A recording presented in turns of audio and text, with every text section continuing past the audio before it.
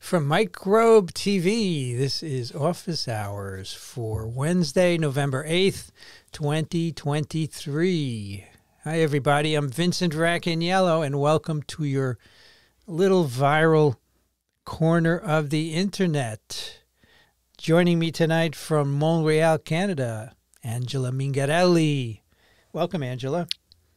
Thank you for having me. I'm excited to meet some of the regulars and answer lots of questions. Hopefully I do TWiV good justice. I was about to say the weather, but we don't talk about the weather here. I was going to say you it's could 1 talk degree. about the weather. What's it like there? It's cold, right? Yeah. It's 33 F.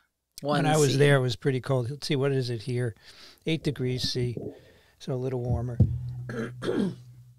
Yes, we're all wearing black, Doreen says. I'm wearing a McGill hoodie, McGill Physiology, which is my department. Cool. Yeah, both black. We didn't plan on it, though. It just happened. Well, I want to thank our moderators before we do anything else tonight. We have Barb Mack UK. We have Vanity Nutrition. We have Steph SF and Tom Steinberg. Thanks, all of you, for helping make this a civilized place where people can come and chat and learn about viruses. Steph is wearing black, too. Okay. Anybody else wearing black? I decided that as it gets chilly, I like wearing turtlenecks, and, well, they're black. That's the way it goes. And turtlenecks always look good. I love turtlenecks. You think? Yeah. It was the Steve Jobs look. True. Right? And with the blue glasses, it looks good. Thank you. And Steve Jobs with jeans. I don't have blue jeans, but I started to wear Dockers, which is a kind of jean that's thin-legged. I used to always wear khaki pants, and I got so tired of it. So that's where I am now. So, folks, tell us where you're from so we can show Angela the amazing breadth of people that we have here. I know that Steph is in San Francisco, of course. Coralie is from New South Wales, Australia. Maybe we'll see you next year. I'm going to Australia twice, Coralie.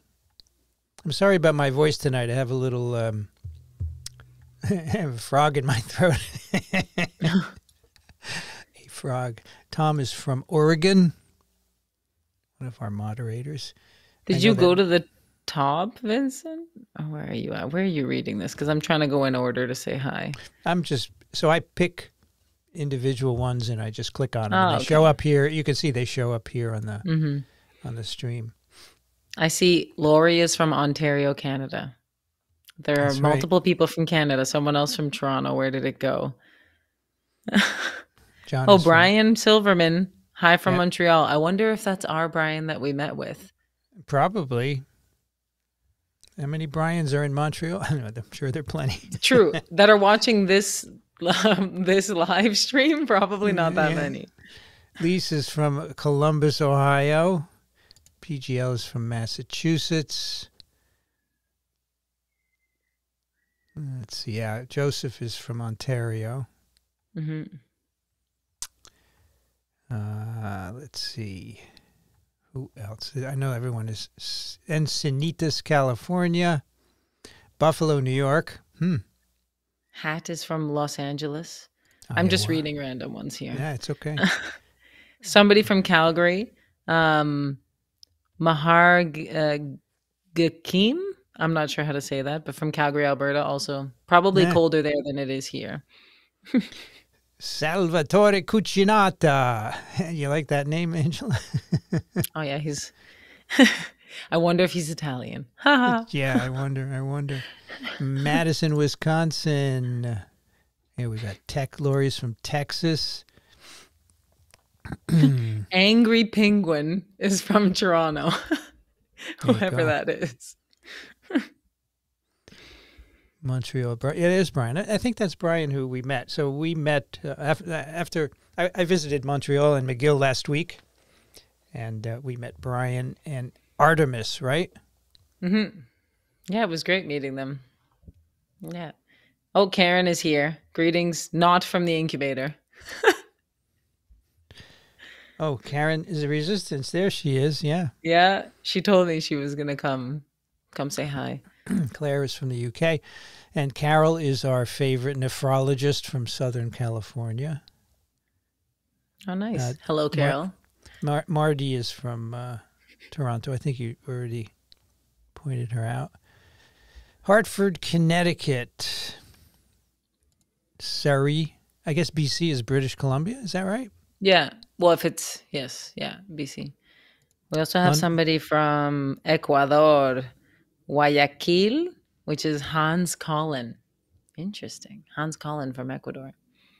I speak Spanish, so I'm trying to throw it in there. Elcio is from Brazil. Nice. Cleveland, Ohio. Montreal. Oh, there's Artemis. Oh, now I recognize the handle. I've seen this many times. And there it is. Do you see it there on the screen underneath me? And oh, yeah, Artemis. Yeah. So we met Brian and Artemis in Montreal last week, right? Yeah, Vincent came to McGill. That episode will be dropping in a few weeks. Boulder, Colorado, Sweden. Nice. Los Angeles, Hartford, Connecticut, north of Boston. Here's Kip and Laura from San Francisco, Tucson, Arizona, Elgin, Illinois. Free the frog in my throat. I don't know how to do it. Sorry. I got water. I have water here. I can do that. Salt Lake City. Here you go. You said this one. Calgary, Alberta. Right. That was the name you had. Trouble. Burbank, California. Portland, Oregon. Here we go. Noir is in Santa Fe. And this one. Look at this. Singapore. Oh, wow. That's pretty far away. 28C. So warm. That's 82F, actually. That's the one where you can reverse them and you get... How cute. Vanity's out on Long Island. Elizabeth, West Virginia. And Brian Silverman says, yes, he's the Brian we met. Perfect. Hello again, Brian and Artemis. Doreen is from Elgin, Illinois. Lehigh Valley, Pennsylvania. Hampton, Virginia. Did you say Guayaquil, Ecuador already? Mm-hmm. You did, okay. I was jumping ahead. Chile, Cape Cod, San Jose. Questella's from Ohio, I know that. Questella's been around since the very beginning. Oh, username is my name backwards. Mike. Can you read names backwards? I got Mike, M-I-K-E, G-R-A-H. Garmaham? Graham, Mike Graham. Graham, oh, Graham. It's hard to read words backwards. I was dyslexic, so it should be easier for me. But all right, so Dennis is my video critic from Nebraska. He's a TV guy, and he always criticizes my video. So he says it's acceptable tonight. Okay, thank you. Is my video okay, Dennis? I feel like my MacBook is less quality for sure than Vincent's camera. He has a beautiful camera. Mike is from Seattle. Jill is from Wilmington, originally from North Jersey. Well, I was born in Paterson, New Jersey, and grew up in North Jersey in Bergen County. Look at this, Guatemala. And we have Auckland, New Zealand. Cool. Oh, wow, it's already tomorrow there. China, look at this. Isn't that incredible? Will, greetings. Paso Robles, the great wine they make there in Paso Robles. Oh, yeah. Look at Hyder is from Fortaleza, Brazil. I work at Albert Sabin Children's Hospital. That's very cool. Shell is from Santa Rosa. Cherry is from the Lake District in the UK. Visto is from Sydney, Australia. Angela, are you impressed at the breadth of people visiting here tonight? There's literally we don't have Africa yet. I don't think anybody is from Africa, but we have every other continent, I think. I was thinking. We got North America, South America. We got Australia, Asia, Europe. We need someone from Africa, please, if you're there. So, as everyone knows, Angela's a host on TWiV, and she's a veterinarian. So get your veterinarian questions ready.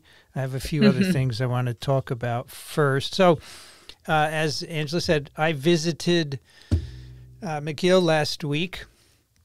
I just realized the name of the seminar series is ETOH, ethanol. Yeah. Yeah. But of course, that's the whole, it's like a cute play on words, emerging topics in health. So funny because they gave me a pointer as a gift. In the box it says ethanol on it. So we did a TWiV, and let me show you some pictures here from that visit. We did a TWiV and I gave it. So there's the TWiV. It's a nice setup. Remember, Angela? It was good. Oh, yeah. It was cute. So and we put our little banner here. We put Microbe TV on the screen. So remind me, who are the people from you over? So we have right next to me is Jesse Shapiro. So he's in both of these professors are in the Department of Microbiology and Immunology. So Jesse Shapiro, and then next to him is Sana Naderi. She's a PhD student in his lab. Then next to her is Anshul Sinha. He's in Corinne Morris's lab, which is next to you, Vincent. She's next to you, Corinne Morris. Right.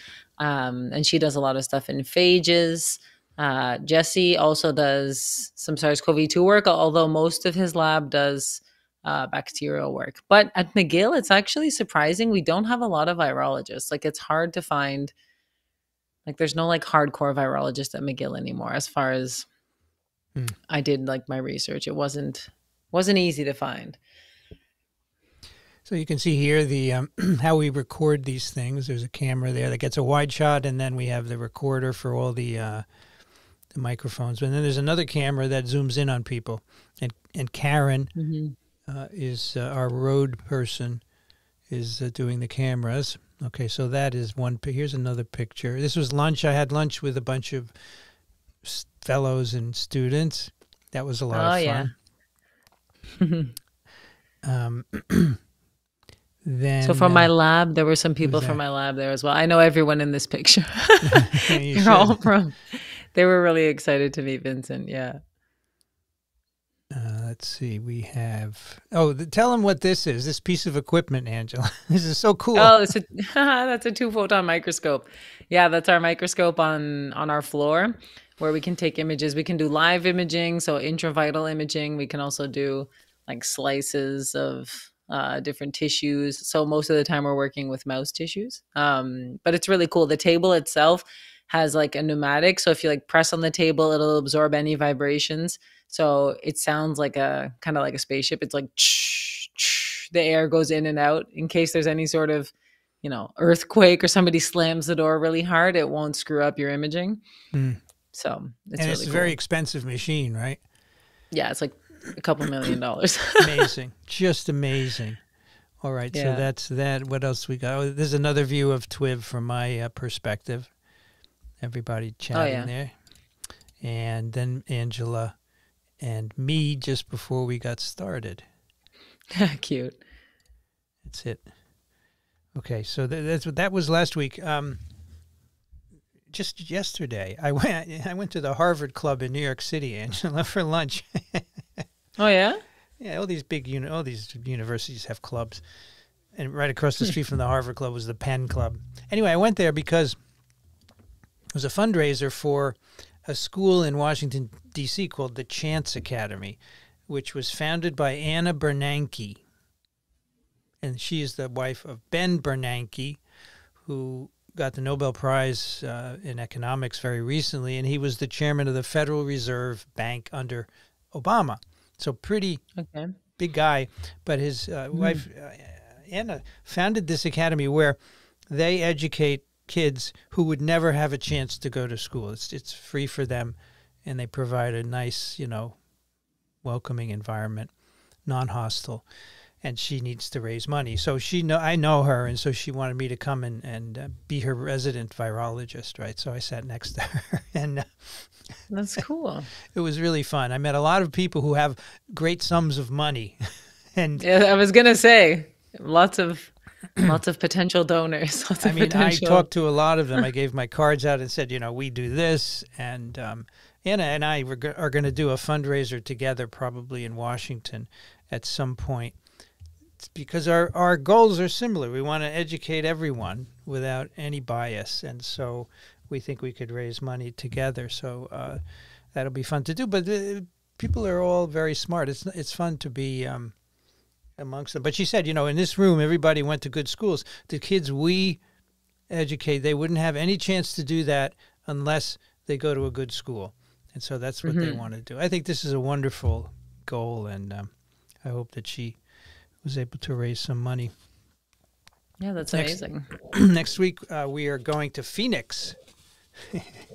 What's in Phoenix? ASMQ, the Conference of Undergraduate Educators. It's a conference to bring undergraduate educators together and talk about approaches and techniques and so forth.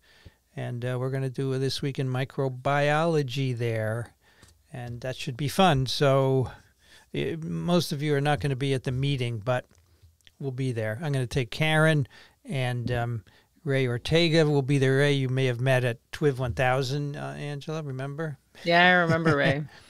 He was really nice. Yeah. Okay. Let's see what we have here for some questions. Let's see. We got all the beginning stuff.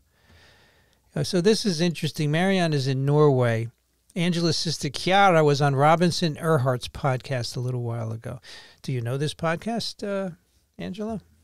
So I haven't actually. My sister is on a lot of podcasts, I have to say, but this one I did not.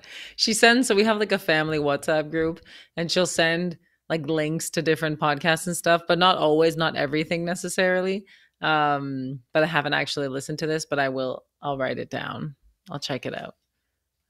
Chiara's on a lot of stuff. She loves science communication. She does a lot of outreach. So she does stuff like every week. Well, where is she now? She's in Yale, New Haven, right? Yeah, she's at Yale. She just started in September. She's loving it. Tom writes, with respect to TWiV 1059, Ebola virus uses tunneling nanotubes as an alternate route of dissemination, JID, September 2023. So that's kind of related to that paper we did, Angela, where somehow it gets from cell to cell. And here apparently it's a nanotube that does it. Wow. So it is, okay, so then it was kind of what we were saying, Rich, like with how he was saying some pox viruses do it, right? There's like almost like a vesicle that then there's like a momentary tube that's formed between two cells. That's what we were saying, I think. Yeah.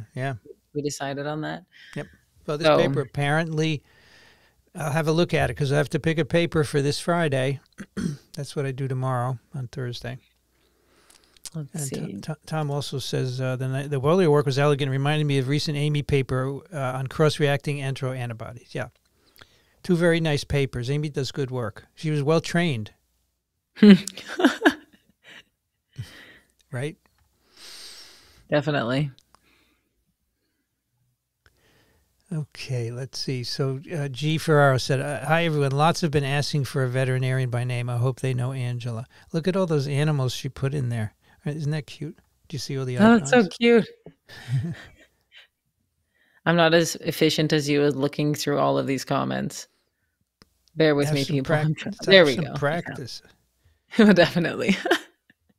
Yeah. I wonder if Angela's whole family is scientific or just her and her sister. Oh, we have to get you to tell your story. Yeah.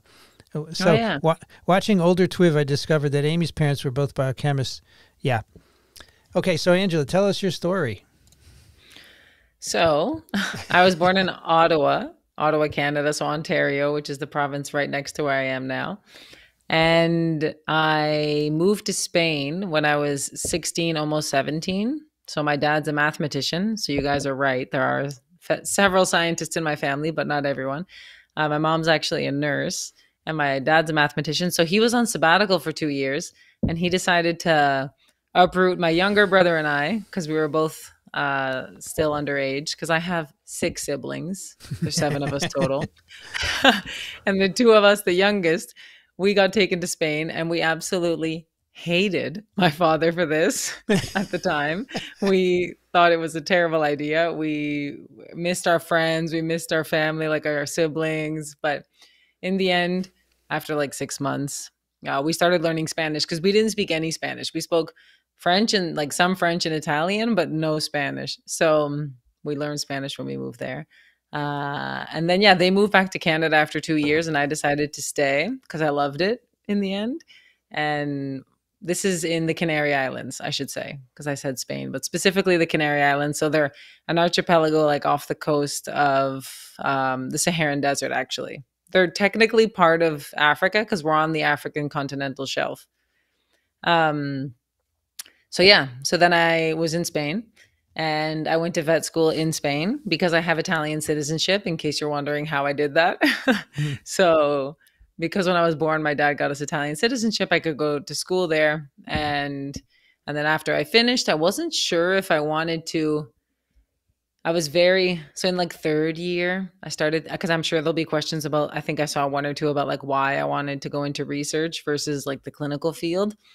And there's just a lot of things about research that was attractive to me because my sister is also an astrophysicist. My father's a mathematician, and they always kind of like planted this seed of curiosity in me.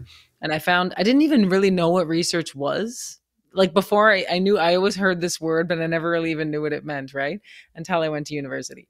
Which I feel like a lot of people do. A lot of people like think about research, but you don't really know what it is, but it seems cool. You're like, oh, okay, like people do things and then figure things out and spread the word kind of. So when I was in third year, I remember studying like comparative anatomy and then immunology, like when we started learning immunology, and I was like comparing different species, like interspecies differences, and then how similar we were as well, like different mammals, and then comparing that to birds, learning about, the bursa fabritio, where B cells were first defined. And yeah, I was just really fascinated by all of it. And when I finished vet school, it was either start a PhD or do a residency in anatomic pathology. So that's like, I love the microscope. So I love like looking on the microscope and like doing looking at histological slices and looking at the immune cells and like how the architecture of the tissues were. I love that so much, which most people, a lot of people, not most, but a lot of people hate histology and like looking at the microscope, but I thought it was so beautiful. And I almost moved to the UK to do that. But then I ended up moving to Montreal, to my lab now, the Mandel lab at McGill. And our lab does a lot of T cell stuff. So T cell migration. But my PI, so my supervisor, she when she did her PhD, did it in evolutionary virology. And she actually worked with SIV, so simian immunodeficiency virus. And she worked a lot with non-human primates and host responses and the pathogenesis of the virus. And then when she went on to do her PhD, she got more into like immune cell migration. But she always had this like, she always kind of wanted like it's not like a pet, like a side project, but kind of like when I started in the lab, she was also very interested in bats and in like bats as reservoirs of single-stranded RNA viruses. And as all of us know, SARS-CoV-2 probably comes from a bat. And she had written like multiple reviews on bat immunology. And she had this, sorry, my screen lagged. Never mind. It's okay. So yeah, so she had some stuff on bats. I thought that was really cool, the papers that she had on bats. And I emailed her asking about potentially working in that, because obviously the immune cell migration stuff at that time wasn't really interesting for me because I didn't really understand any of it. But like the zoonotic spillover, host pathogen responses seemed really cool. So yeah, so I started at the lab. She accepted me. This was during COVID. So I came to Canada in 2021. 2021? 2020, end of 2020. So it would have been like October 2020. And then I started in the lab officially January 2021. So it's been like 3 years. And now my project has diverged. Now I still do bats. We're still looking at bats. But I also do T cells now. But T cells are cooler now. Now that I understand more about them, they're cool. Especially allergic T cells, let's call them. My research now has to do with type 2 immunity. So, which involves like allergic responses and parasitic responses. It's like a specific type of T cell that's directed towards those things. So we're trying to figure out some mechanisms of why these cells exist and how they come to exist, basically. So when did you see me at the bat meeting? Was that 2021, the summer, or 22? That was 22, yeah, because I've been on TWiV now for just over a year. So that would have been 22. Yeah, basically I went to this infectious disease symposium for bats. And so when I started in the lab, we had this bulk RNA sequencing data set. So basically we had some samples from some bats in China that had been sent for sequencing. So we could look at bat versus humans response to like a bacterial toxin. And I analyzed the data set, and then I presented my findings, and Vincent was there. And I was a fan of TWiV. I became a huge fan during the pandemic. I have to admit, I did not listen to TWiV pre-pandemic, but I did during the pandemic. And then I saw him at breakfast one of the mornings. I was like, oh, that's Vincent Racaniello. And I was eating my breakfast, and I was like, nah, I'm going to just go up to him. I was like, I don't care. I'm going to go up to him. So I was like, oh, Dr. Racaniello. And you were like, hello, who are you? And I was like, in my head, I'm like, you have no idea who I am. I was like, I'm a fan of TWiV. And we started talking, and I told him that I was a vet and that I was a PhD student. And for whatever reason, you thought I'd be good on TWiV, and here we are now. I think we talked during the meeting, and you said you had some interest in communication, right? Oh, yeah. So also, I said, yes. well, maybe we could do something together. And then after we left, I said, well, at the end of the meeting, I said, well, I'll be in touch. And then I said, why don't you come on for an episode? And everybody liked you. So I said, why don't you join us? So you come on once a month, I think, because you have other things to do, right? Yeah, with the lab, it's a little hard to do more than once a month. But sometimes I get on like every 3 weeks. Depends. But yeah, no, it's great. And I think that it's great. I love TWiV. I love everyone on TWiV. Sometimes some of the topics go slightly over my head, but I try to ask questions that I think other people are also thinking, especially when it's like structural virology. When it's structural virology, some of the papers, they're a little bit like, because I'm not used to reading those papers, they're difficult. So it's okay, folks. It's difficult even for me as a PhD student. It's not just, it's difficult for everyone. Okay, so let's go back to the questions here. Oh, so here, Chris is a first and former McGill University Health and Safety Officer. Wow. Welcome, Hey, Chris. Welcome. You still in Montreal? Chickenpox, shingles, same virus, different vaccine. Well, the chickenpox vaccine was developed first for kids, and it's not a very good vaccine. It's an attenuated vaccine, and then the shingles vaccine was developed later for adults. It's basically a glycoprotein. It's a purified protein, adjuvanted, and it's really good. And so now they are considering actually replacing the chickenpox with the shingles vaccine, giving everyone the same vaccine, because the shingles, which is called Shingrix, it's so good. I got mine last year, at the end of last year, the 2 shots. Yeah. Did you have any sort of like symptomology or anything? I had nothing. Many people say that Shingrix knocks them out. I didn't have anything with Shingrix. Angela, I got 3 vaccines. A couple of weeks ago, I got COVID, flu, and RSV all at the same time. Nice. One in one arm and 2 in the other. Nothing. I had no fever. I had a little sore arm, right? Did you at least have like swollen lymph nodes? Probably. No, I didn't. No. I don't have an immune system, I guess. So Chris Lipowski says he lives in Sutton, which is 70 north. I don't know what Sutton is. Sutton is a place isn't Sutton in BC? Oh my gosh, if I get this wrong, all the Canadians will kill me. Is it? No, wait. Oh no, sorry, there's a Sutton in Quebec as well. Sorry, yes, in Quebec. Sutton. There's also skiing there. Yes, my sister Oliviana, another sister, has gone skiing there. There's one in BC, I believe, too, though. like British Columbia, West Coast Canada. So Hogger51 says, RFK Jr. said about the NIH, if elected, thank you for your public service. We're going to give infectious disease a break for about 8 years. We will be standing behind some third world countries. This is just so stupid. I'm sorry, right? To say you're going to give... Folks. Because the viruses and bacteria are waiting, right? You can just give it a break. Like, yeah, they're just going to chill. Sorry. Moronic, really uneducated and moronic, RFK Jr. But he's just saying that to get attention. And there's some people who will vote for him just for that. Yeah. I don't know if you answered this, but John says, what ushered you toward your career? A class, textbook, novel, teacher, movie? Was there something distinct that you recall? I think, well, towards veterinary medicine, like towards being a vet, it sounds kind of cliche, but like I always loved animals.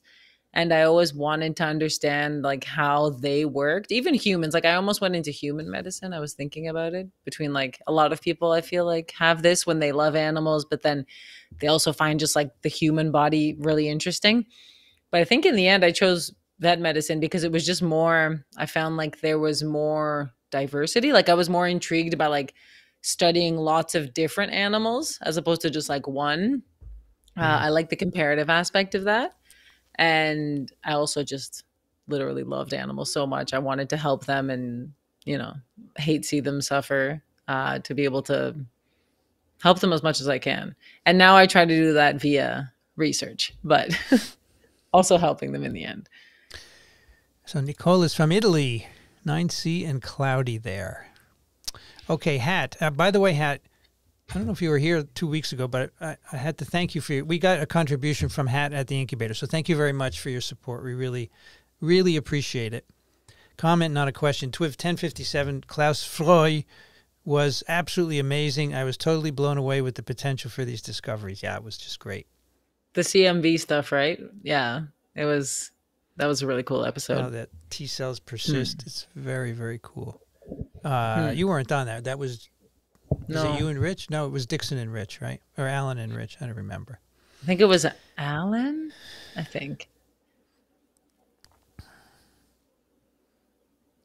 Okay, let's see. Scrolling down here. I'm scrolling. Let's see.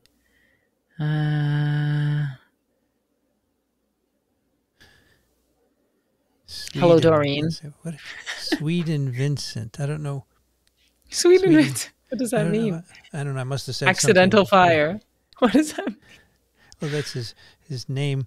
I don't know what I said, but okay. Sweden. Were we talking about... Maybe he meant Sutton. Maybe he thought Sweden was in Sutton. Or vice versa. Sutton was in Sweden. Yeah.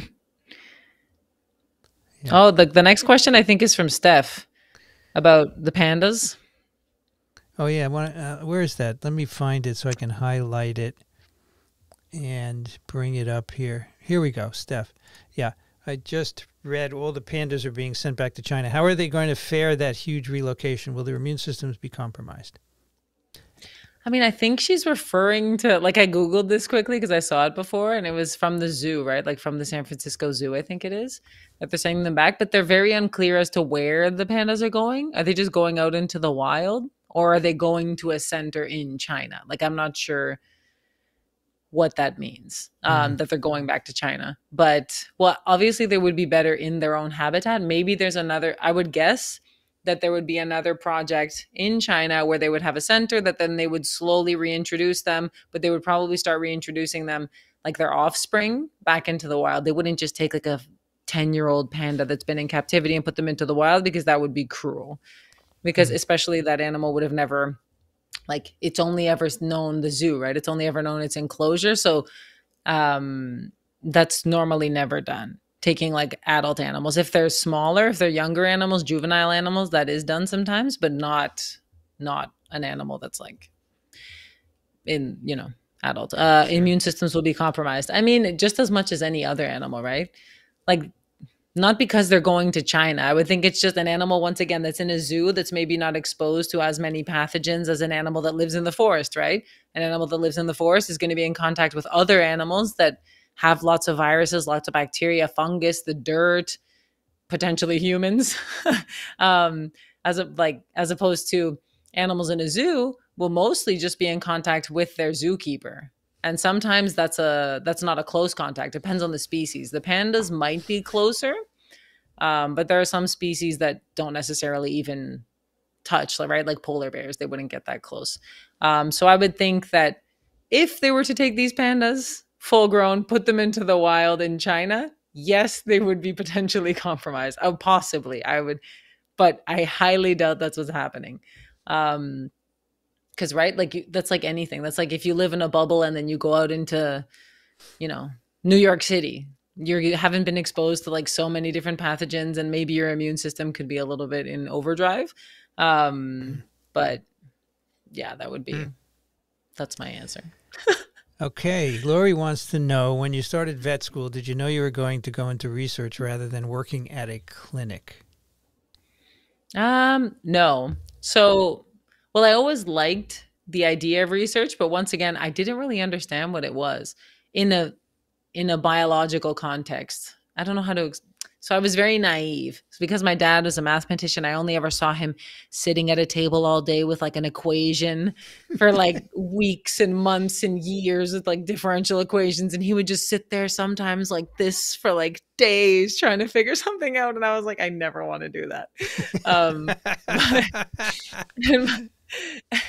I mean, Papa, if he's listening, I know it's amazing work and very it's necessary, and there's a lot of applications to that math, especially in physics and in other places, right? Like in computational science and in bioinformatics and in modeling, and there's lots of uses for it. But I do not really enjoy math for whatever reason. My brain does not really like math, and yeah, I kind of figured out when I was in third year vet school, so it was a 5-year program, that I wanted to go into research more, because we started doing more labs and we started having to like, lab reports and all this stuff, and like doing like our mini research. So we'd go out to farms, we would get samples. It was actually in parasitology that I got like more interested in this. So we would get like fecal samples and like placental samples or like nasal swabs, and then we'd take them back to the parasitology lab, and then we'd culture them, and we'd like look at the different like,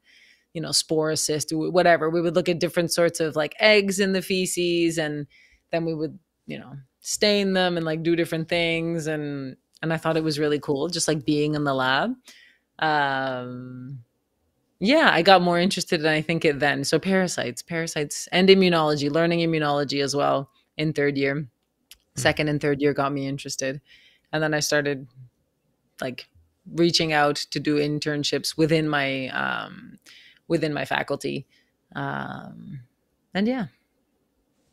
So you're never going to take care of animals, right? I mean, I don't want to. Recently, I kind of like convinced myself for the first 2 years of my PhD that I was like, I don't want to work in the clinic. I don't like that, whatever. But within the last year, I kind of miss it. Like I kind of miss just like being with the animals. And I really enjoy farm animals. It's just so funny because like sometimes I sit in my lab and I'm like on the flow cytometer for like 12 hours. And I'm sitting here and I'm like, what am I doing? I'm like, I could be petting a cat or like with a horse in a field. And I'm sitting here on a flow cytometer looking at T cells fly by.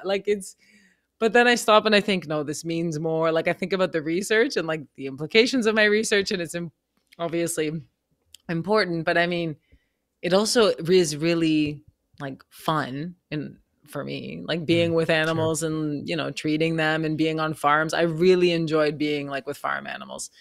It just kind of sucks because like most of them are animals of like production animals, like they're, used for either like their milk or their meat or whatever. So it's not the same like emotional bond. You can't really have an emotional bond with them, but there, yeah.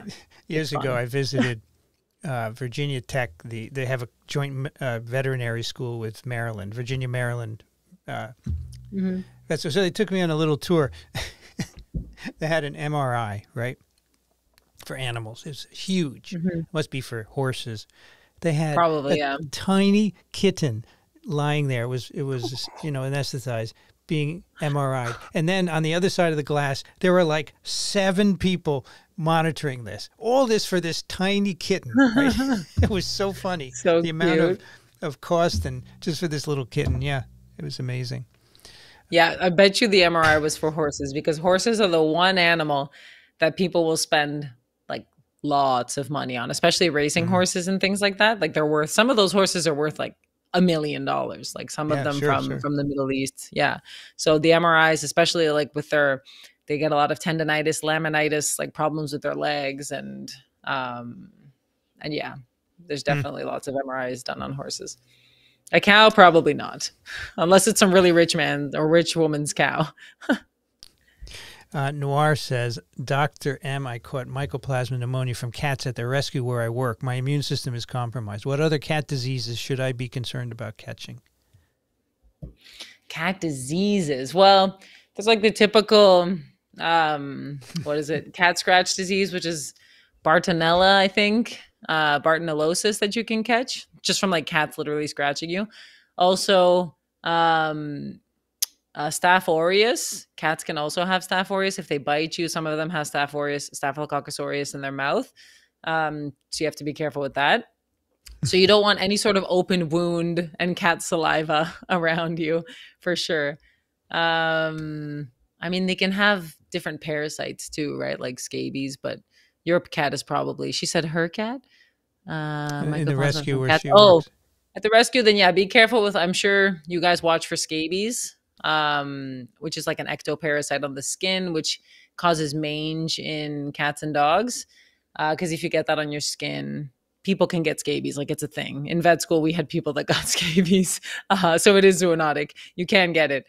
And ringworm you can also get, which is, it's not actually a worm. So it sounds like it's a worm, but it's actually a fungus, dermatophytosis. And I think it's, what's the species?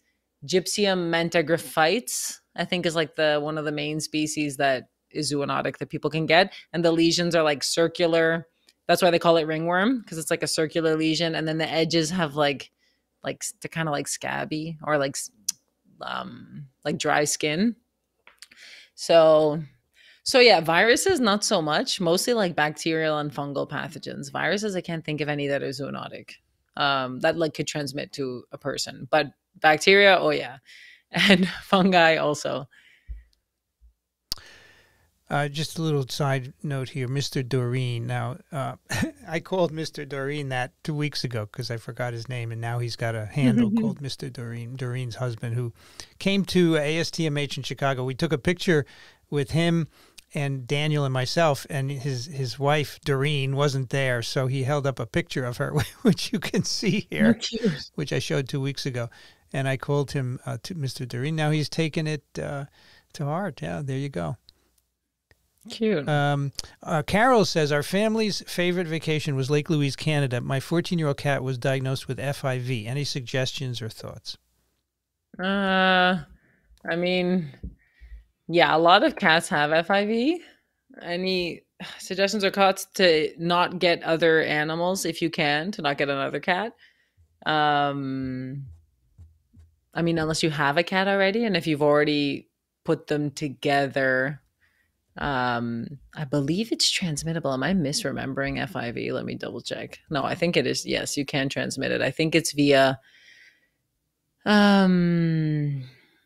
is it, through like bites? It would have to be if they bite each other.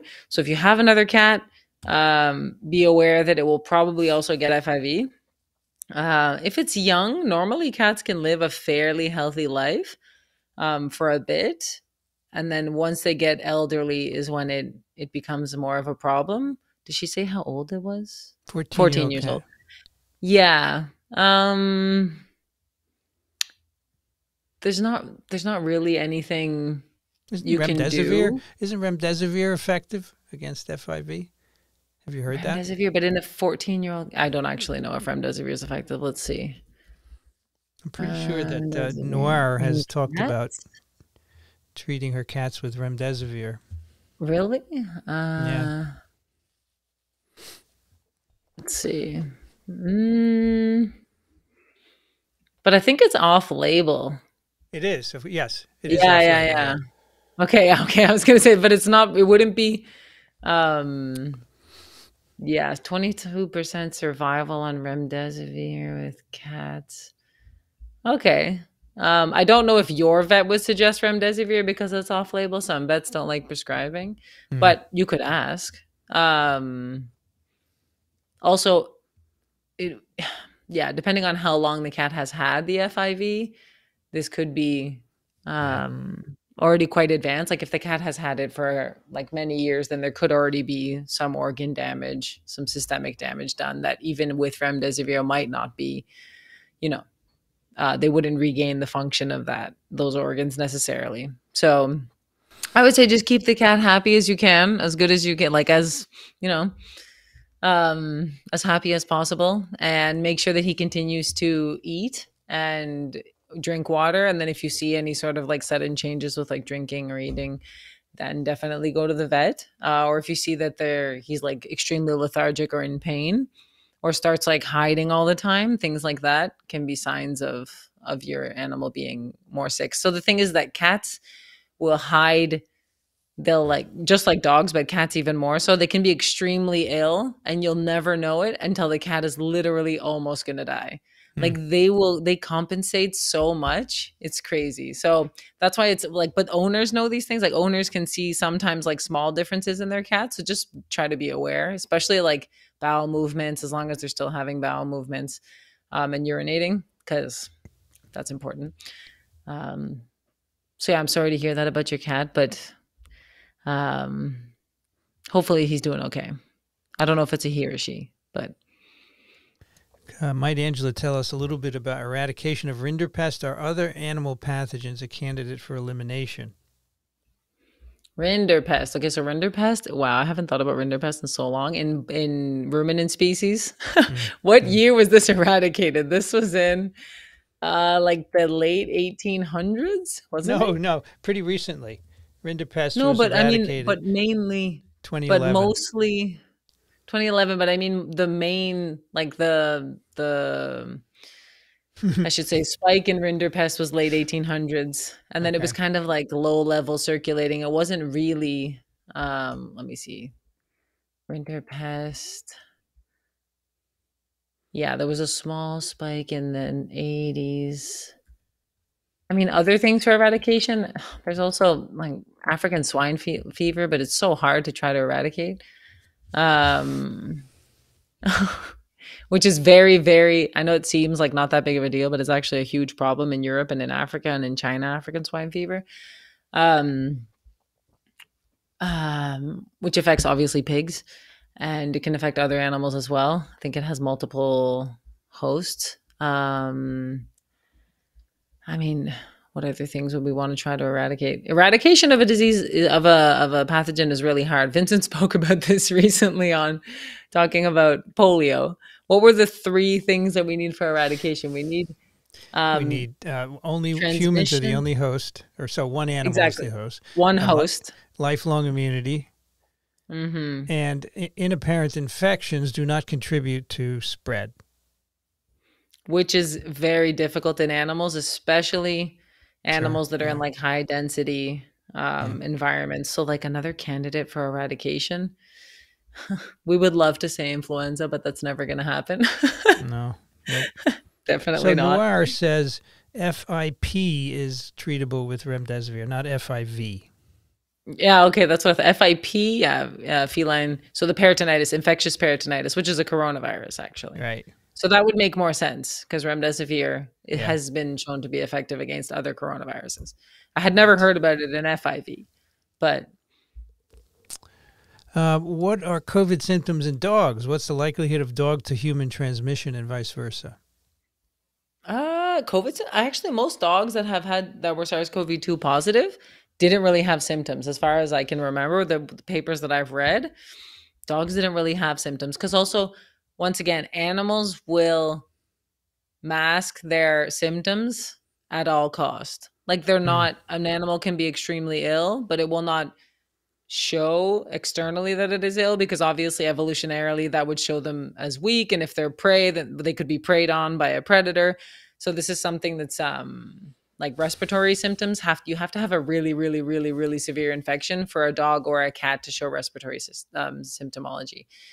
Dogs, like a dog sneezing or coughing, is just not really a thing. So the SARS-CoV-2 positive animals, as far as I can remember from the publications that are out there, they were asymptomatic. They just swabbed them because a lot of people were like sequencing their animals. Dog to human transmission, there's been none as far as I know. Mink to human, yes. I think we said deer to human as well. Did we say there was a spillback from deer, right? Yeah, there's some suspicion in Canada, right?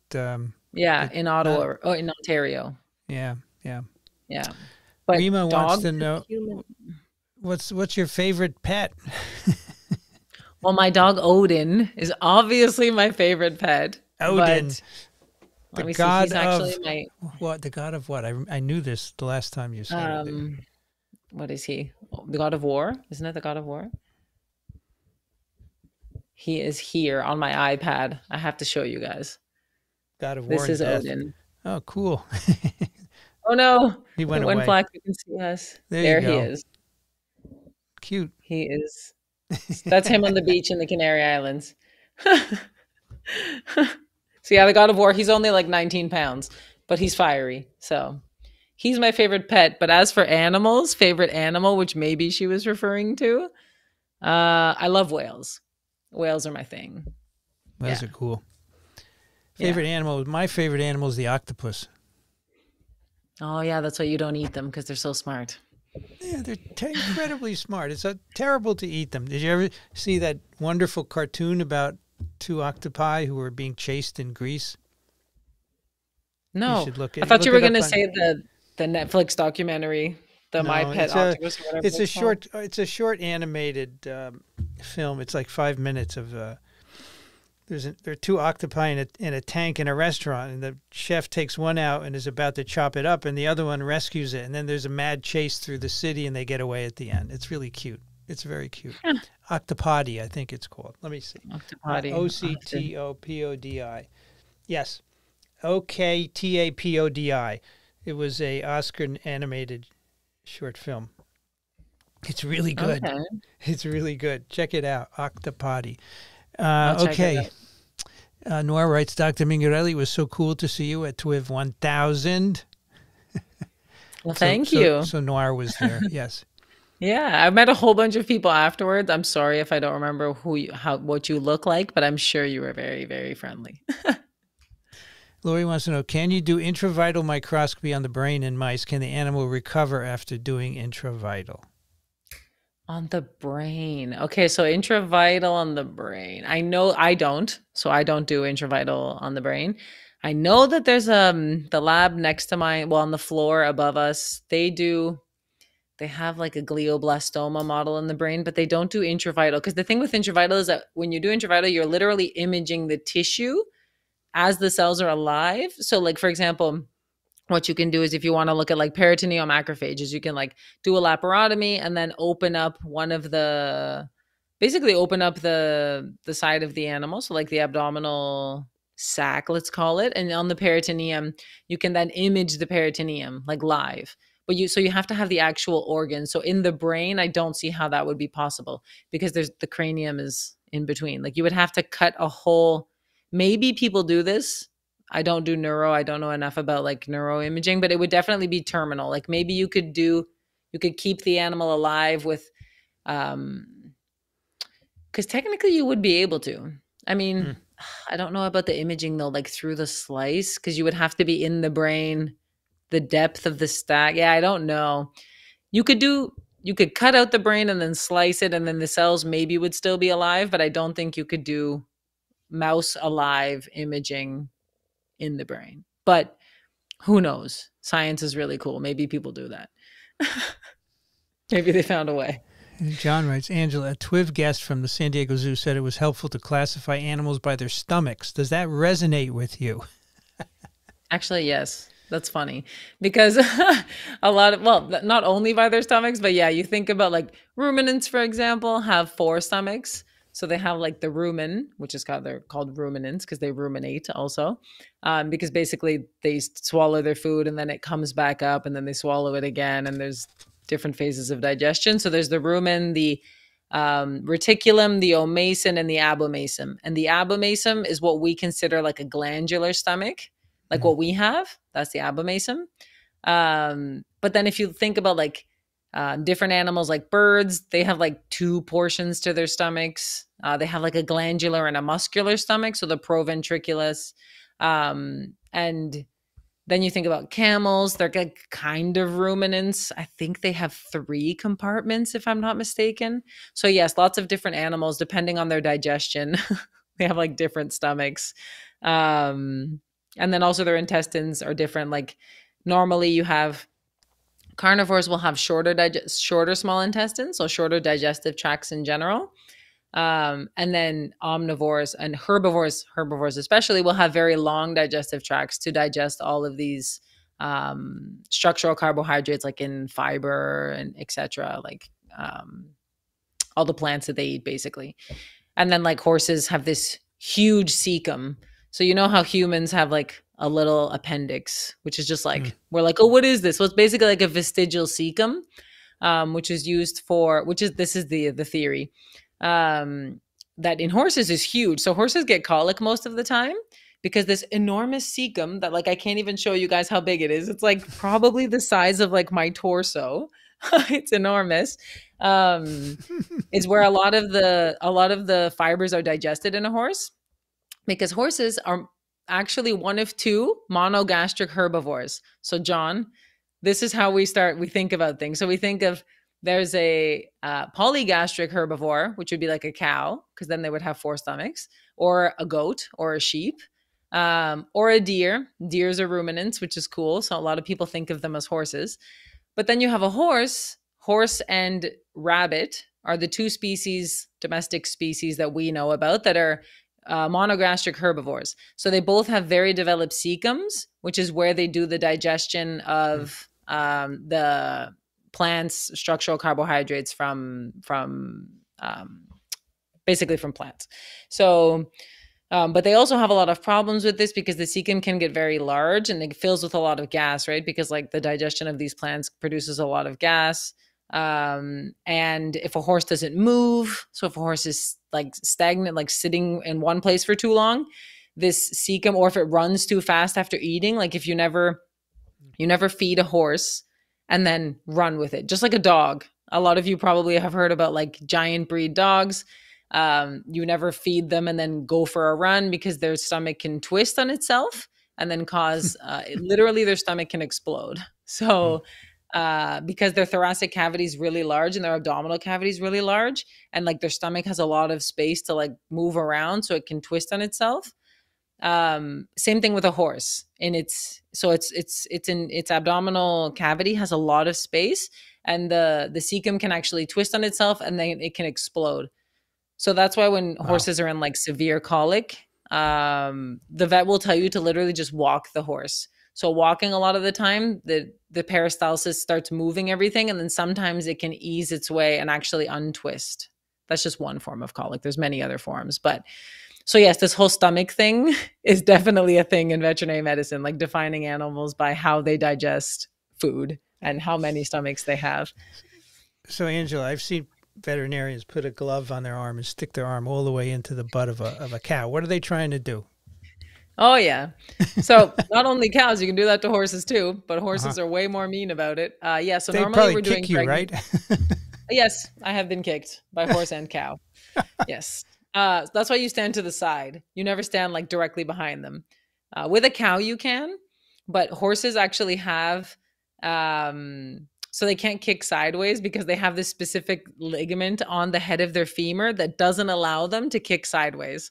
So you're always safe if you're next to a horse, never behind a horse. So what you're doing when you do, when you see all these vets like going into the rectum and you have to evacuate the rectum first. So you basically have to like take out all the poo, and you're doing a pregnancy check. So normally it's in dairy cows because you can reach the uterus. You never want to put your arm into the cervix, right? Because you can introduce bacteria, and obviously the uterus is closed. It only opens upon birth, like it only dilates during birthing. So it's really cool though in a cow. There's so much space. Once again, it's like a huge cavity, and you can actually feel from the rectum because the rectum is like, it's huge. It's like, you can imagine how large it is. Like when my arm is in there, I feel like it's at least 30 centimeters high and 30 centimeters wide. Like it's like 12 inches by 12 inches at least. And you can feel the horns of the uterus. You can actually feel the uterus itself. You can feel the ovaries and the fallopian tubes, everything. So when you have, let's say you're in a dairy farm and you inseminate, so most of it is artificial insemination with like these long straws, because it's too hard on the cows to actually have like the bulls mounting them. And it's hard on the bull as well. So it's mostly artificial insemination. So you'll come back like a month or two later, because gestation of a cow is 10 months. So you'll come back, and then you have to be very careful in the beginning though, because you're literally pressing on the ovary, right? You're trying to look for a tiny little sac, which would be the growing fetus. So you can actually cause an abortion. So it can abort or miscarry. Well, we call abortion miscarry. You would cause the fetus to detach, and then the cow to miscarry. So you have to be really careful in the beginning. And then we can also take, I don't know if anyone's seen, you take the ultrasound. So they have like a little wand. And then once you can pull the wand in, and you get really good at it. In the beginning, it's really hard, but then you localize the uterine horn first. And then you take the wand. This is all in with like one hand in, right? We don't have two hands. We have one hand. You localize the uterine horn, and then you can use the ultrasound and actually see, like on your screen outside of the cow, the little fetus. It's super cool actually. Wow. And it's all through the rectum. Everything is through the rectum. And you can do the same thing in a horse, but horses, they're a little bit more difficult to work with. So sometimes you put like a bale of hay, if you can, between you and the horse in case you get kicked. You have like, I'm not joking. This has happened to me. I got kicked. I had 2 bales of hay, and I was like doing an ultrasound, and I got kicked, and I flew back like 2.5 meters. It was crazy. The horse kicked the hay, so it didn't kick me. That's why the hay was there. And I flew back, and the person next to me flew back. It was hilarious. Like we didn't get hurt, but it was, poor horse. So even with a horse, you have to stand on the side, but a cow also, you stand on the side. Can cows kick sideways? With a cow, cows can kick sideways. They normally don't though. They can, but they normally don't. With a cow, what you do is, as you're doing it, you kind of like learn this. So as you're doing the rectal exam, you watch which weight the cow has where its weight is. So This is what I always did. And my cousin, he's a dairy vet, and he taught me this. So if the cow is leaning on like its left leg, so then it means that its right leg is free to kick, then you're going to stand on the left side. And then if it switches its weight, you're going to slightly turn. So sometimes they do kick, but you try to like either stay between both legs, like right in the pelvis, so you stand sideways. So if it kicks, it's kind of like just passing you. I don't know if you know what I mean. Like you have to just be vigilant with cows. Like you can get kicked, but sometimes you can tell. A cow will normally like raise its leg, and you'll see its hoof is like off the ground, and then you're like, okay, and you kind of like back up. A horse will just like send it. A horse will just go without telling you. My gosh. Yeah. Well, that was interesting. That was a long rant about cows and horses and stomachs, but yeah. All right. So Hannah's going to be at ASMQ. Come by 5:30 on Saturday is TWiV. Hannah, if you come by, even if you come after to say hello, I'll give you a Microbe TV sticker. Okay. I got a bunch of them I'll bring with me. So come by, Hannah. Good to see you. All right, here we go. Angela, H5N1 wasn't known to be so neurotropic in animals. Is there an evolutionary pressure for a respiratory virus to become neurotropic?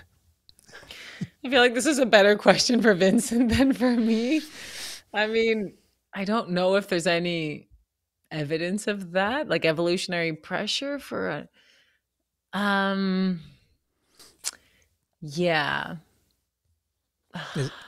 I don't think there is any. Why? Because the brain is the dead end, right? When viruses get in, Yeah, there's nothing to do in the brain. Exactly. There's nothing to do there. So there's no selective force to go to a dead end. That's the way I look at it. Yeah, there's no transmission. There's no, like in the lungs, it's good. You can transmit. In the gut, it's good. You can transmit. In the urine, it's good. You can transmit.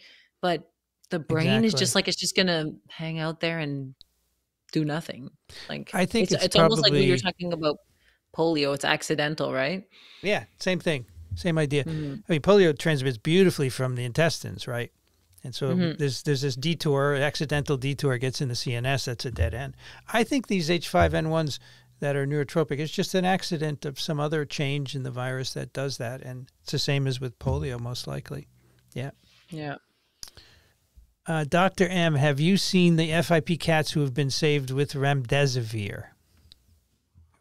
Me personally, no. I know that it's used, that remdesivir is used with FIP, but I haven't worked with, like, I didn't work a long time in the clinical field. So myself, no, I have not seen that.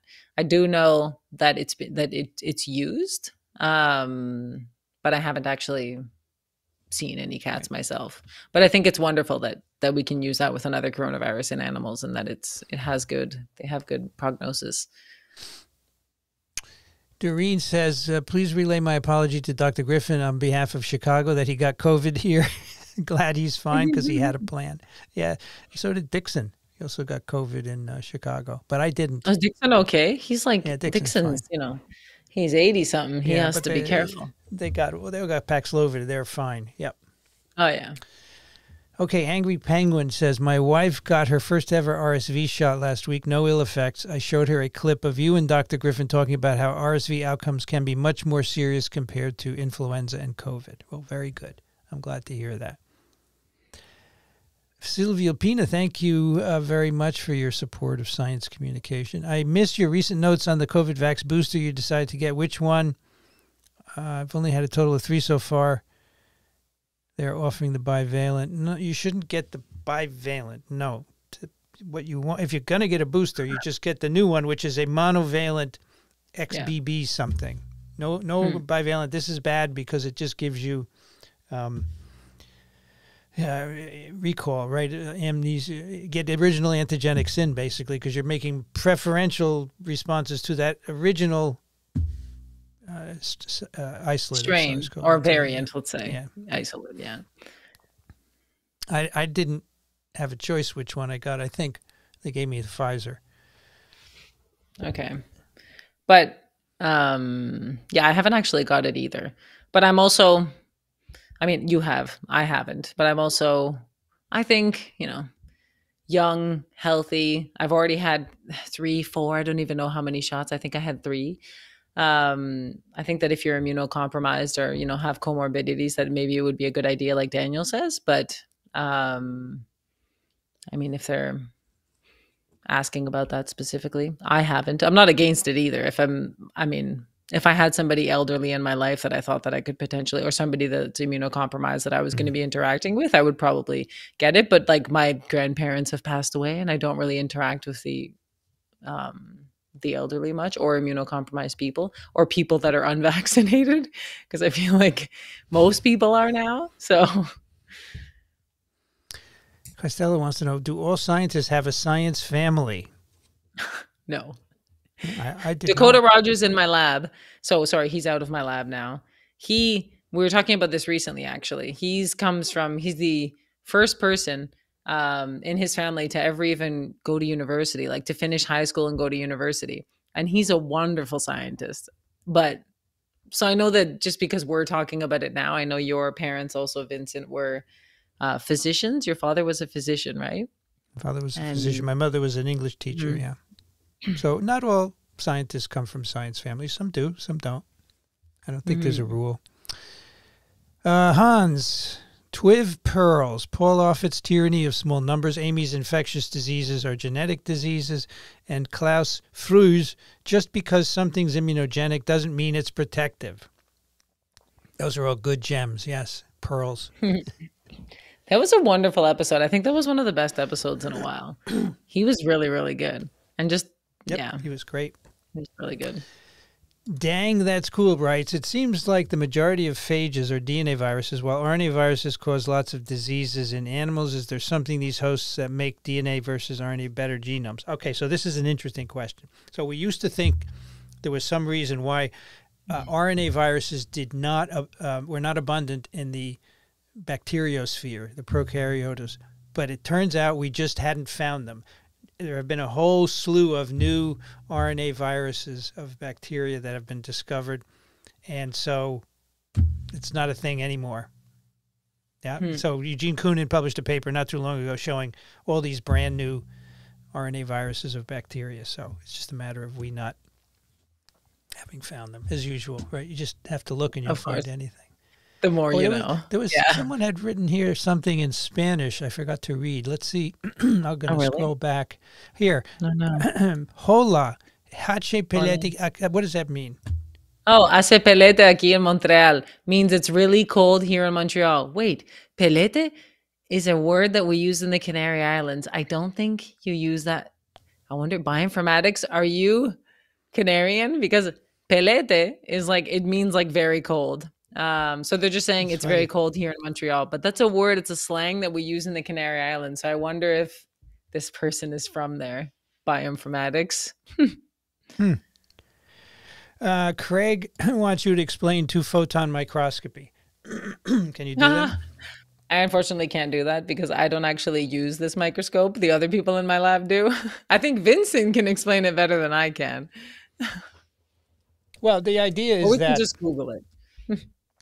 You have two beams of light that converge, and where they converge, they excite a fluorophore. And that has a greater resolution than having one beam go in and hit a fluorophore because they have to cross at the point of excitation. So there's less scattering and so forth. That's my understanding. So clearer images, I guess we could say, more precise images. Yeah, so Craig says, why not just one high-energy photon? Yeah, that's the advantage, that two is better than having the one high-energy photon. They pass through each other.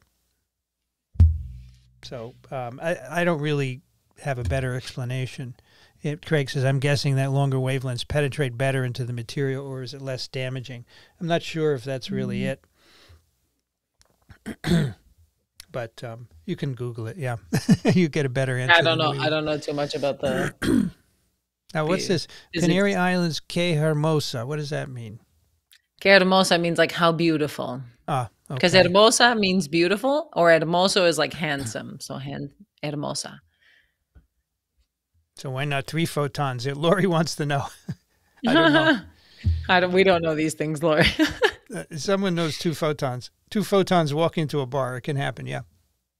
Oh, Pete writes, we were in Lanzarote last month for a week. Very pleasant. We managed to get my partner's 95-year-old dad on the plane, too. Could be his last few chances to travel. I've never been. Should I go? Lanzarote is so beautiful. Yeah, the Canary Islands are very volcanic, and Lanzarote has a lot of like the Green Cave. It's like this very popular tourist site there. It's like this underground. There's lots of spelunking. This cave with like little, what are they called? What are those? I always forget what they're called in English. Those like little spikes that are on the roofs of caves that form over. Stalactites and stalagmites. Exactly, that take like hundreds of thousands or thousands of years to form. There's lots of them in the Green Cave. Lanzarote is beautiful. Have you ever been to Ibiza? No, I have not. But I don't really want to go. It's not really my vibe. Like the partying. I would love to go to Formentera or some of the other islands in Baleares. So Ibiza is like one of the islands, but I would love to go diving because, I love the ocean and all this stuff. I would love to go diving in some of the others. I want to go to Ibiza and see EDM all night. Okay, I'll go if you go, Vincent. We can go together. I'll go with you. Okay. All right. Okay. Because you have to protect me. I'll protect you, yes. For those of you that don't know, I'm tall. I'm like 5'10", 178 centimeters. And I'm short. Doreen says, are there any developments in tissue cloning that may allow fewer animal sacrifices for research? I mean, I don't know if tissue cloning would be a method of not sacrificing animals. I mean, I know it. So the thing is, it's very difficult because like having an actual animal, like a living organism, is never going to be the same as having something in cell culture, right? Like you can't, there are certain things that we can't learn from, because when she says tissue cloning, I'm assuming she means like some sort of cell culture, where we do cloning in cell culture to study like a specific gene or phenomena or whatever. But I think that's difficult because you don't have like the same complex system that you do in a body, right? Which in a mammalian species, a host, like in a mouse, like if you want to study an immune response and you're looking in cells, you might have like an innate immune response, like interferons and stuff like that, but you don't have like the complexity of the, not even just the immune response of the tissue itself, right? Yeah. Stromal cells, like the parenchymal cells, like everything, the blood, the interstitial fluid, all of the signals, like it's very difficult.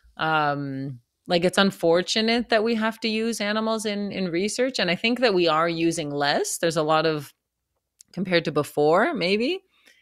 I'd like to hope we are, because there are certain things that we can do with models now that maybe aren't necessary, or we can maybe limit our use of mice because we understand more, that we can get more out of like one experiment.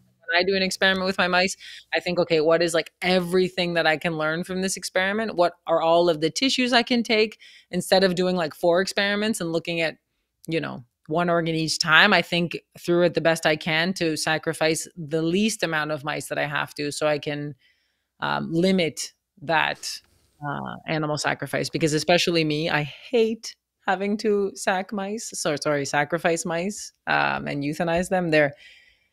So I limit as much as I can. And I try to give them as much environmental enrichment as I can. Give them food, give them huts, you know, little cute things, try to make them as comfy as possible. I mean special food. Obviously they receive food. I have like this cherry food that's like special that like they love. I'll give that to them if I have to do anything. Oh, that's very nice. Yeah. That's awfully nice. Yeah. All right. Yeah. Polio Pete wants to know, what would happen to a person's immune system if they took COVID mRNA vaccine every 3 months for the rest of their lives? I mean, it would just be a whole bunch of spike protein in your body for a long time. Like, I don't know. I mean, we don't know. Yeah, we don't know. I mean, one thing that Paul Offit says is that you might start making autoantibodies, right? Because you're going through so much somatic hypermutation that you start to make antibodies to yourself. But I don't know that we know that would happen, right? Are there autoantibodies in HIV? I know very little about HIV. Are there any? Do we know? Like in a chronic infection and because this would be considered like just a chronic viral infection. If you're getting every 3 months, it could be maybe similar. They have been found in patients, yeah. Rheumatoid factor, antiphospholipid, anti-smooth muscle, platelets, erythrocytes, yeah. So they do arise. Interesting. Very interesting. I wonder if in like herpes as well, because herpes goes latent, right? So maybe that's not the same. But we don't know until it's done. Visto wants to know what animals are being infected with H5N1. H5N1 now, or in general? Well, you know, this new epidemiological shift where now it's infecting all year round rather than having a seasonality. You know, lots of birds. Well, I mean, birds, definitely birds. Sea mammals are being infected, like in the South America, sea lions. There's you know, sea lions, and I think some dolphins. I think also, birds. So we know like chickens and turkeys and like domestic birds for sure. And then even pet birds can also be infected. So if you have some sort of, you know, like parrots, I guess. I don't even know if I know that pet birds can, but I actually don't know the species. I shouldn't say that. But yeah, some marine mammals. I think the host for H5N1 is pretty broad. I don't want to say all mammalian species, but I don't think we know, right? Because influenza viruses are pretty good at infecting mammals. So, yeah. All right. So, Questel, this is very funny. I almost missed the stream. I've been trying to fix a clogged tub. I can't stop thinking about biofilm. That's perfect, right? That's what clogs your tub. Biofilm. Well, some hair too, I guess. Yeah. Get some Drano in there. Yes. But Questella likes your hair. Oh, thank you. Thank you. She wants, and also Lori wants to know if you intravital on bats. I wish. No, I don't, because we'd need to have like a BSL-3 or BSL-4 for that. So the thing with working with bats is that because they're potential reservoirs for many, many viruses, doing anything with an actual bat is very difficult. So most of the work that we do is out in the field. We sample them, and then this samples then get sent to other places, and then we receive the data. But there is a captive colony at McMaster University in Canada, which is in Ontario, and they have the big brown bat, and they can do more things like with their bats. Also, Tony Shounts at in Fort Collins in Colorado, he has a colony of bats. What are they? They're are they Egyptian fruit? No, they're not Egyptian fruit bats. They're a different type of fruit bat that he has. African fruit bat, maybe. So one that Ebola goes into, right? Is it the Helidon what is it? No. Helidon nulvum? No. I thought it was Egyptian fruit bats. Alodon helvum. That's the Alodon helvum is the Ebola, the potential like suspected Ebola virus reservoir. Tony Shounts. So yeah, unless you have an actual bat colony, and even so, because in bat colonies normally then you would test for certain pathogens. You test for lysoviruses with rabies. You test for I don't know if now they probably test for SARS-CoV-2, I'm guessing, but there are certain pathogens, Ebola, Nipah, etc., that you would test for, and maybe for them they don't have to do BSL-3 in their colony. But if you get any sort of bat like us, even just to accept samples, we have to bring everything into the BSL-3, which is like a high level lab where you need to wear a lot of PPE, and you have to have like everything takes so much longer in a BSL-3 because in the hood, you need to, like in the biosafety hood, you have to wait 3 minutes in activation time for everything with hydrogen peroxide. It is so tedious. I hate working in the BSL-3. Noir says, Angela, you're wonderful. I enjoy listening to your contributions. Oh, thank you so much. Thank you for your contributions. This is what we like to stream. We can feel good here on the stream. Thank you, John, for your contribution to science communication. Loving the fact that her father is a mathematician. As a former math major, I would wager Angela's statistics are on point. Thank you, John. He's the one with the wonderful questions about the stomachs and the vets, and he was asking about the stomachs. Yep. Yeah. All right. Carol wants to know, how long after the shingles vaccine are you protected from disease? You know, it's not a very old vaccine. I think it's just been licensed in the last 10 years. So we don't know actually how long it's going to be. I think so far it's held up, but we'll see. Here's one for you, Angela. You'll have to read this one. Okay, Angela, me gustó mucho la historia de tu vida académica, muy variada e increíblemente interesante. Gracias. So that means, and so I just had to read it, you know. Angela, I really liked the story about your academic life. Very variada means like varied, so like very different, and incredibly interesting. Thank you. Hans Collin. He was the one from Ecuador, I think. I believe Hans said he was from Ecuador at the beginning. Yeah. Doreen says the Shingles Doesn't Care commercials are genius, hilarious, must watch. I haven't seen them. Me neither. Have you? I haven't seen them. No. No, I don't watch TV like commercials unless it's a commercial on YouTube between my consumption of YouTube content. I do not watch TV. Chris says Sutton is 70 miles from Montreal.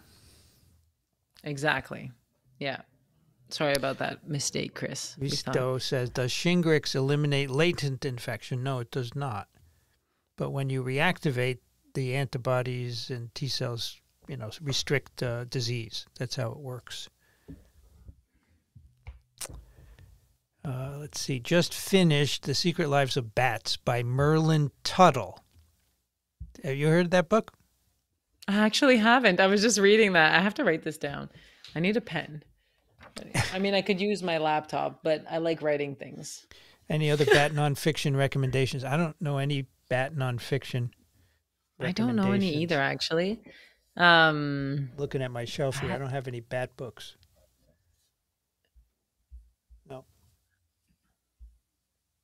Bat nonfiction. No, I don't really read. All the stuff that I read about bats is like, I mean, mostly publications on bats. I'm going to do a little. I'm going to do a little self-indulgence here. I'm going to show. So this book is a biography of David Baltimore by Shane Crotty.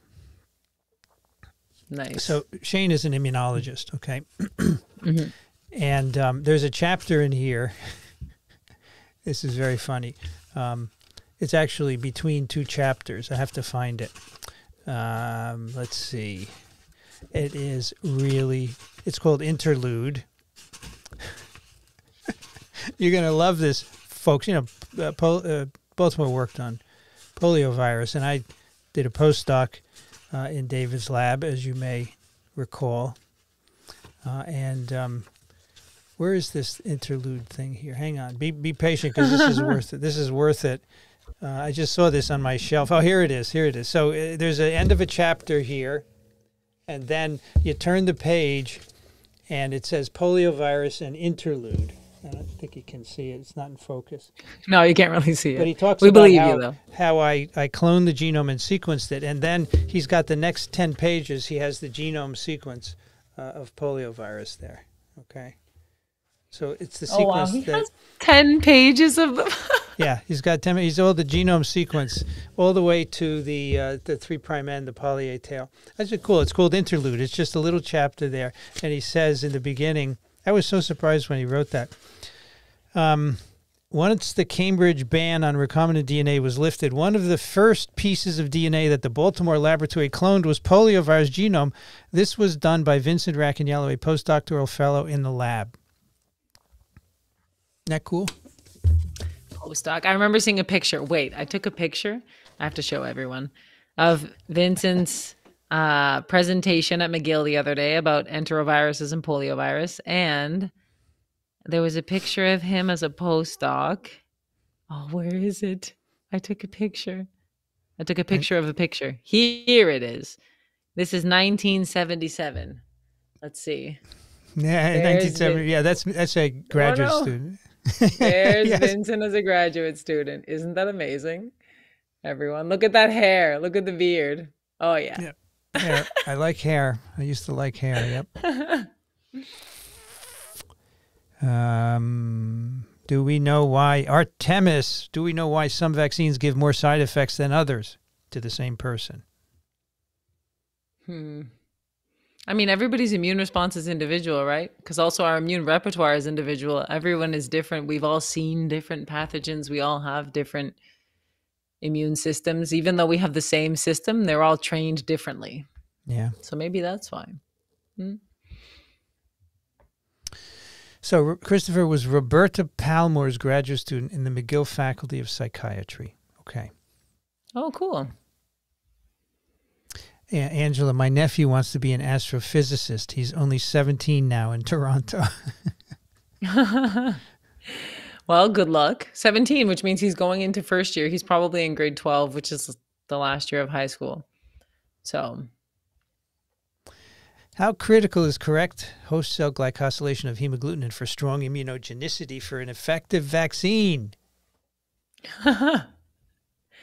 Yeah, you know, some of the flu vaccines are made in insect cells, and glycosylation is different. So, you know, the glycosylation is important for the folding of the protein, right? But I'm not sure it's so. I mean, it can impact immunogenicity, obviously. It can interfere with antibody binding and so forth. But I'm not aware of, I don't know of any work that looks at it. Let's Google it. Let's Google. GSD Bio. I'm pretty sure I think the person that is that is talking from GSD Bio is Jonathan. And I actually met with him a few weeks ago over Zoom, and we talked about his work. It was really fun. So yeah, I think that's probably him or his there was somebody else, I forget who, that is also part of GSD Bio. Is that a company up in Canada? No, I think they're in California. They're a startup in California. Yeah. Yeah, he says that's me. It's the person you met. Yep.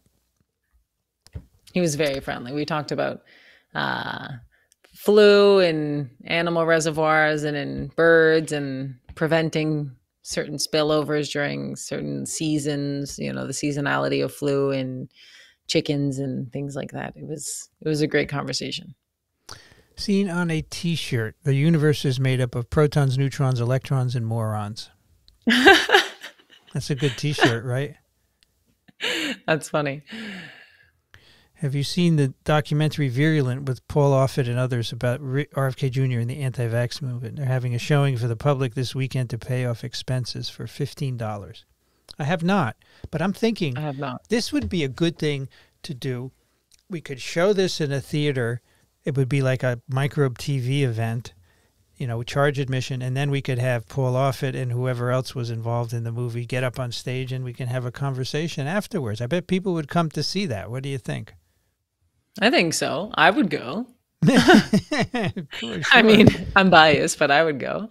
I'd like to do more of those public events where we get people together, present something, and then they can talk about it. Then afterwards we have a reception with them like we did for TWiV 1000 where you can mingle and talk to people. I would love to do more of those in New York City. Yeah. Okay, let's see. McGill University had Professor Penfield who worked on epilepsy and disconnecting the two hemispheres. Okay. Cool. Angela, is there any research on the cognitive ability of cats versus dogs? My mom's cat is pretty dumb, so I guess dogs are smarter on average, but I get yelled at if I say that to some of my friends. I mean, fair that they yell at you. I'm joking. But no, I think I'm also a dog person, so I'm also biased. But cognitive abilities, I mean, it is true that when you see, there are some dogs, I say dog because I feel like sometimes it's more apparent how intelligent dogs are because just training them, right? There are some abilities, some dogs have an extremely, they're extremely intelligent, like to learn. Also some birds, even though birds, we can know now that people say, oh, you can teach your bird to talk. It's just really mimicking. It doesn't actually know what it's saying, right? But dogs can actually, I don't know if rationalize is the right word, but they're pretty smart. Some cats are as well. But I think that cats don't really show it as much. I mean, it's very difficult to say because cats, they just don't care about you or whatever you want to do. Cats just do their thing and they're like, I'll come to you if I want to. And if I don't, I'm a just chill over here. So with dogs, they're a lot easier to handle. They're definitely more domesticated than cats. So I think that cats' resistance to domestication hinders our ability to measure their level of cognitive abilities. So yeah.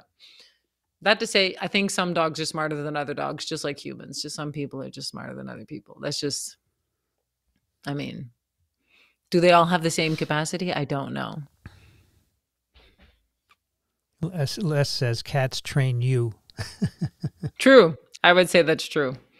Yeah. Will Everything's says, on their watch. Vaccine reactions. I never had any reactions, and then I had Shingrix. Laid me out for several days. Good to hear it's highly effective.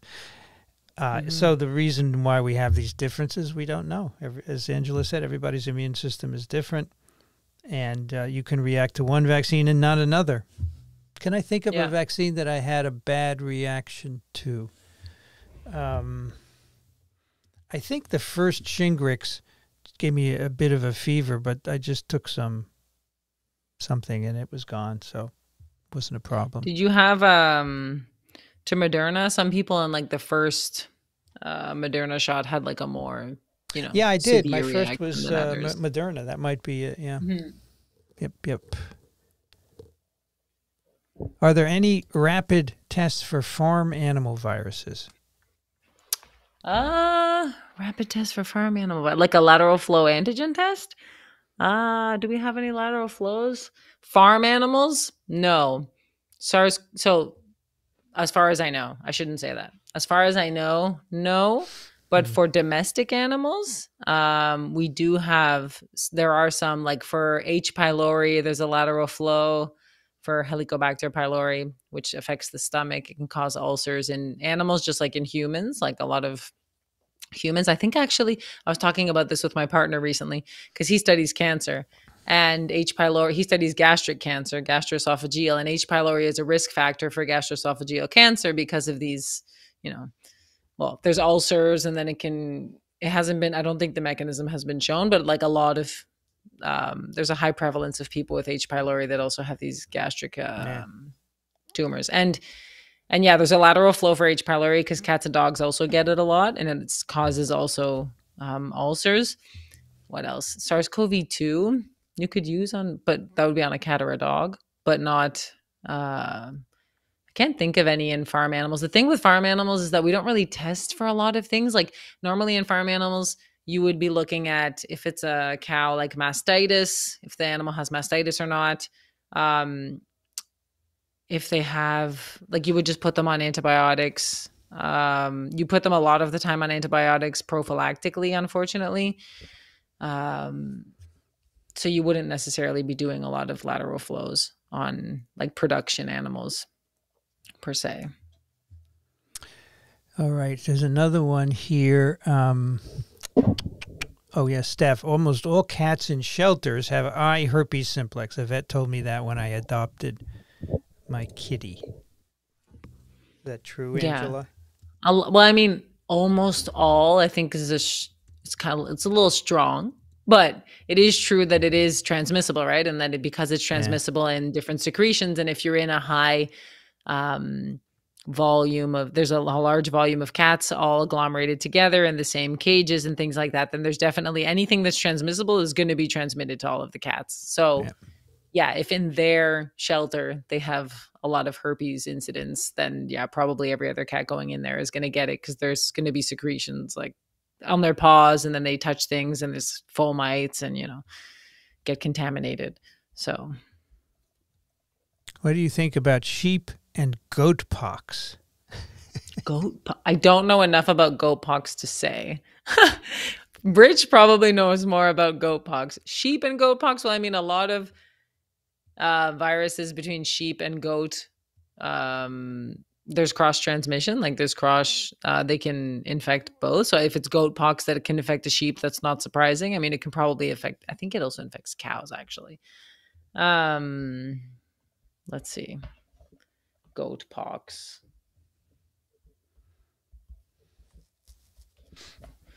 Yeah, sheep pox, goat pox. Similar to cow pox. I wonder how specific it is though. Yeah, see, these are like these random viruses that I don't really know a lot about because I don't think the incidence is that high, at least not here. Like when I learned about it, like in Europe and Spain. Lumpy skin disease. Oh, they're Capri pox virus. Oh, that's cute because like Capri comes from goat. That's goat. Yep. Oh, there you go. Capri pox virus. I love that. Yep, it's good. All right, Vista wants to know, why do dogs get age-related disease like arthritis and cataracts after just 10 years when humans are made of the same blood and bone materials? Yeah. Well, you have to remember that 10 years in a dog is a lot older than 10 years in a person, right?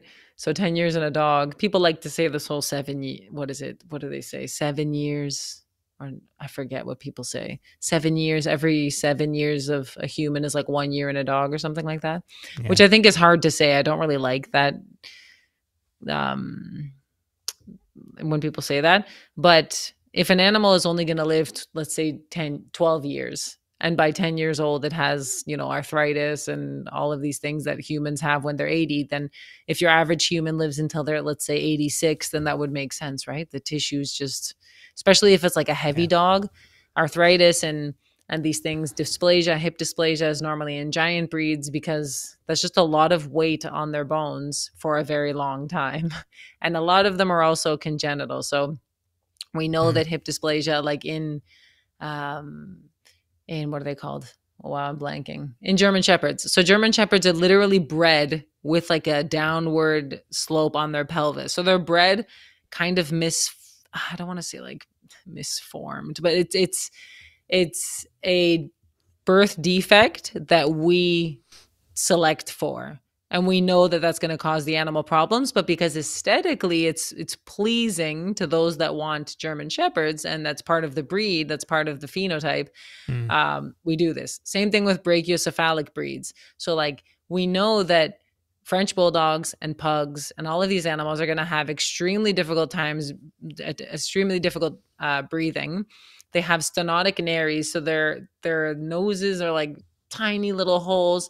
They have collapsed tracheas. They have these huge soft palates, which is why when people say that they sound cute when they're breathing, well, it's literally because they can't breathe. It's not like they're like, oh, the like snorting is cute. It's like a pig. Well, that's literally because their soft palate is covering their airway, and the air has to force itself in and out.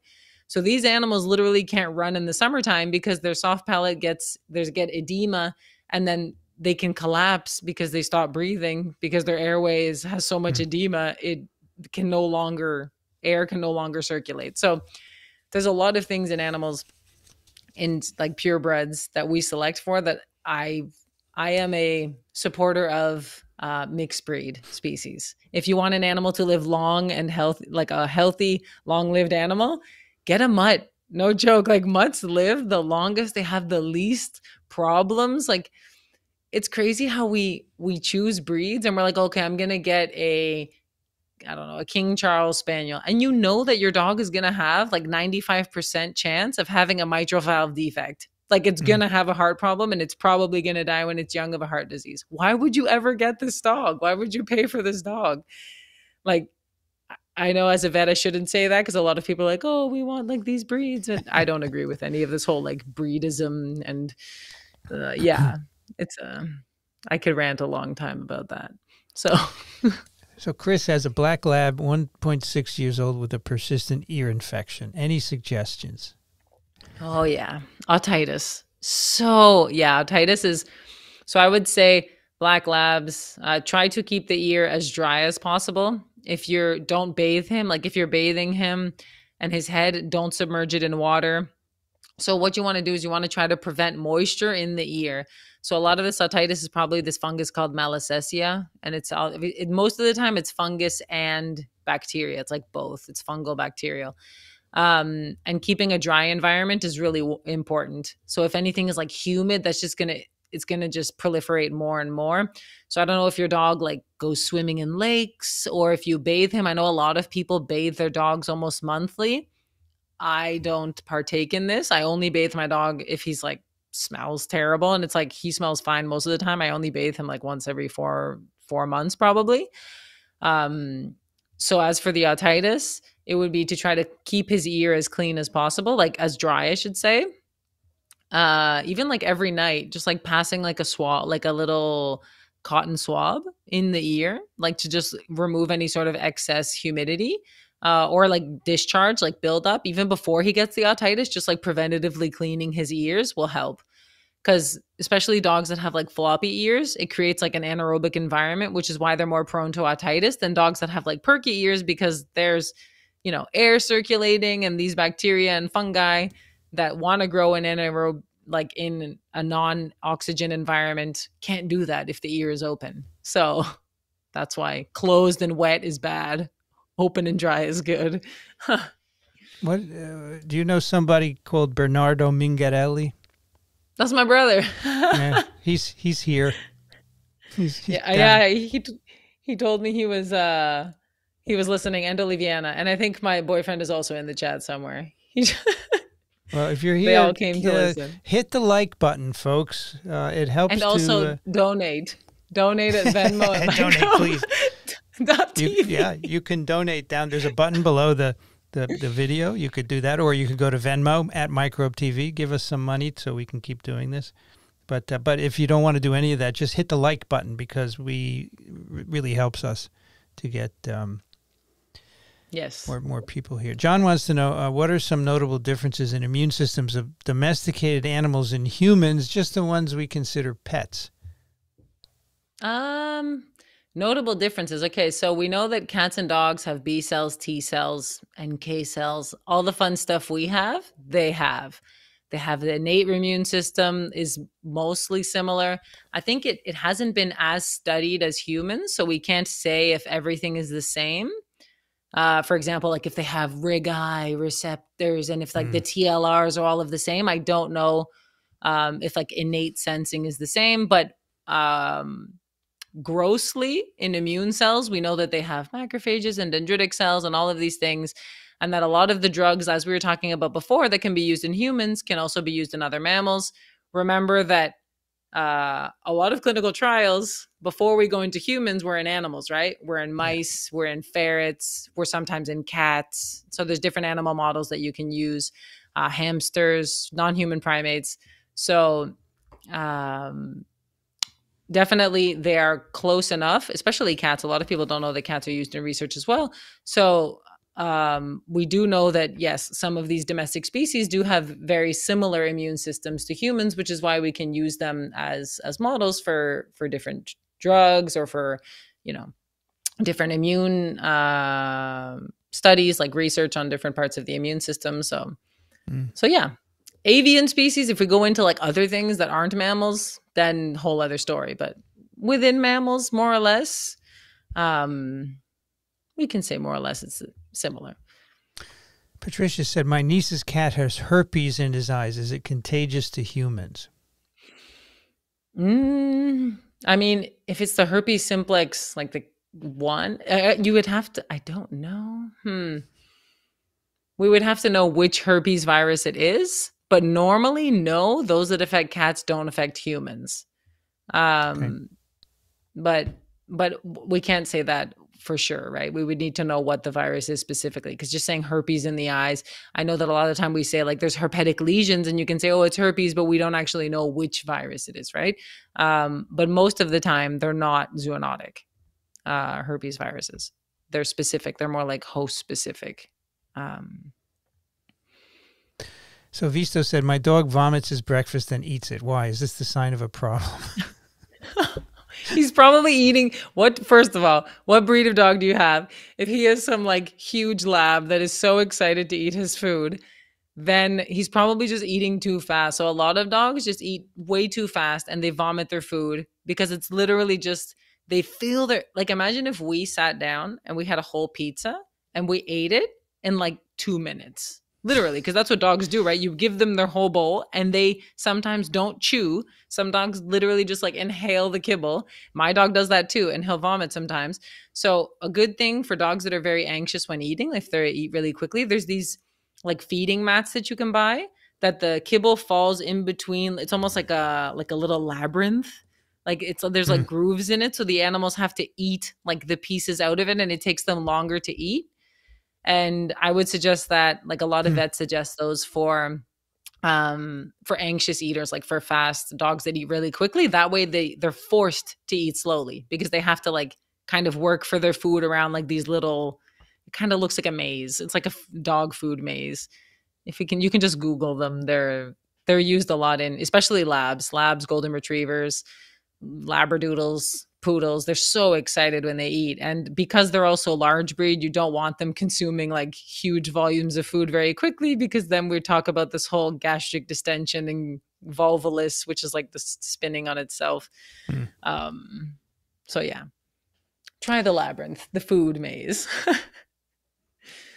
Let's see. I thought there was one here. Yes. What causes spinal stroke in dogs? Spinal stroke?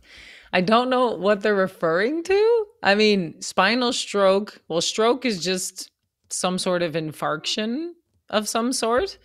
So this could mean many things. If they're referring to like wiener dogs that have a lot of spinal problems, that can have like herniated discs, because like, people sometimes use the word stroke broadly, like meaning more things than it actually means, but maybe they mean like if an animal has paresis of its like hind legs, that can be because of like a slip disc or things like that. If they're referring to that, which can happen in like chondroplastic breeds. So breeds that have problems with like developing their cartilage and things like that, like dachshund. So wiener dogs, they have terrible problems with this, with like their spines. Also French bulldogs, a lot of the time have problems with their spines. They have these intervertebral discs, herniations also. Yeah, if they're referring to that. If not, please specify. John wants to know if we're no longer tracking COVID variants. Yeah, you can still find at covariants.org. There's also a wastewater site that Daniel mentions every week where they look at the variants in the wastewater. So, yes, people are still tracking them. I mean, obviously, there are fewer tests being done now, so it's not as good as it was before, but they're still being tracked. Yeah. Mm-hmm. All right, Angela, is there a disadvantage when a poodle has deep-set eyes? A disadvantage? I mean, maybe they could have more discharge in the actual eye. So the only thing with animals that have like deep set eyes, also like Persian cats, like, I mean, or certain breeds that have deep set eyes, you have to just make sure that you clean out the discharge from like their tears, basically. Just make sure to clean it out, because if not, it can get like really crusty and gross, basically. You just want to make sure that their eyes stay clean. Because you don't want to clog their lacrimal canal, which goes like from their eye into their nose.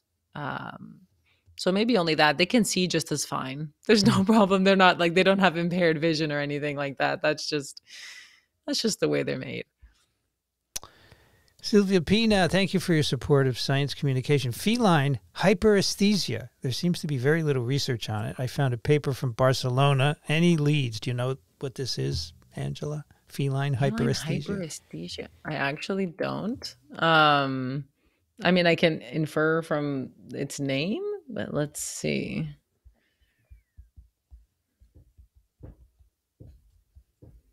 Hyperesthesia syndrome in cats.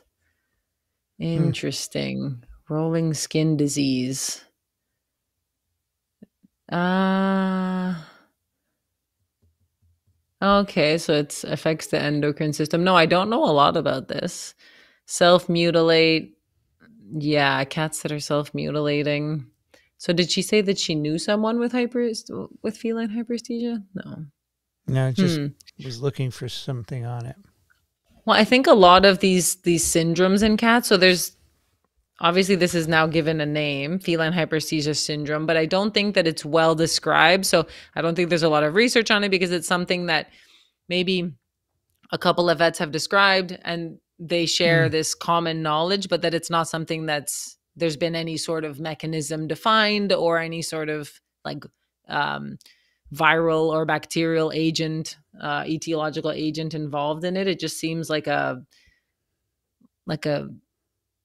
combination of multiple symptoms that then they define as feline hyperesthesia, which does happen a lot in veterinary and even human medicine, right? Like you say, the combination of these symptoms, we can define it as X. But we don't necessarily know what those mean. We just try to treat them symptomatically. So you can treat, if the cat is really nervous, you can try to give it like, let's say gabapentin or some sort of drug that will calm them down. So yeah, you would just treat them with symptomatically, as far as I can see.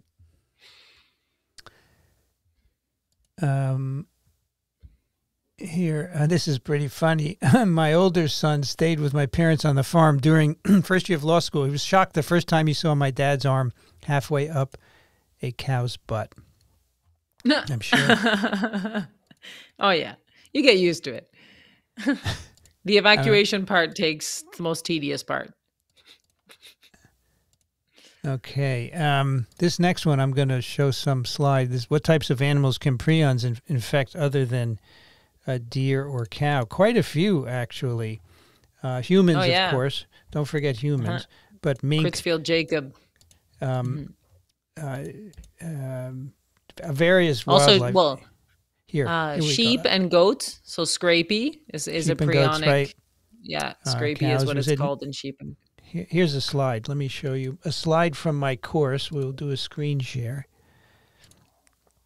Oh, nice. There it is. TSC diseases of animals. So we have cows, we have deer, elk, and moose. We have Nyala and greater kudu, domestic and great cats, sheep and goats, minks, and, of course, humans is on that list as well. And that's what we know of. Who knows, right? Could be more. Yeah, in humans, it's Creutzfeldt-Jakob disease, right? That's what it's called. That's one of them. It's one of several, actually. There's Creutzfeldt-Jakob, and there is Kuru, of course, which was the first one found in the four people caused by cannibalism. And then there's Gerstmann-Straussler, syndrome. There is fatal familial insomnia. So they're all different human TSEs with different pathologies. Very interesting. And are these also spontaneous, like in cattle? They can, because in humans, I have no idea. I know in cows, they can be spontaneous. And is it the same in humans? Can be spontaneous, or they can be acquired by eating contaminated foods or getting transplants with contaminated products or materials. So a lot of corneal transplants gave these prion diseases to people before we knew they were there, right? Okay, let's see. We have 6 minutes left here. Let's find some interesting questions. Well, they're all interesting, of course. Tona says, I'm late. You're the best, Angela. You're courageous with your free diving. Thank you. You should try it out, but always with certified people. Be careful. What's your favorite EDM DJ? Oh, well, it's funny. I don't have one favorite. I have several. You have several? So I'll share my YouTube thingamabobber here.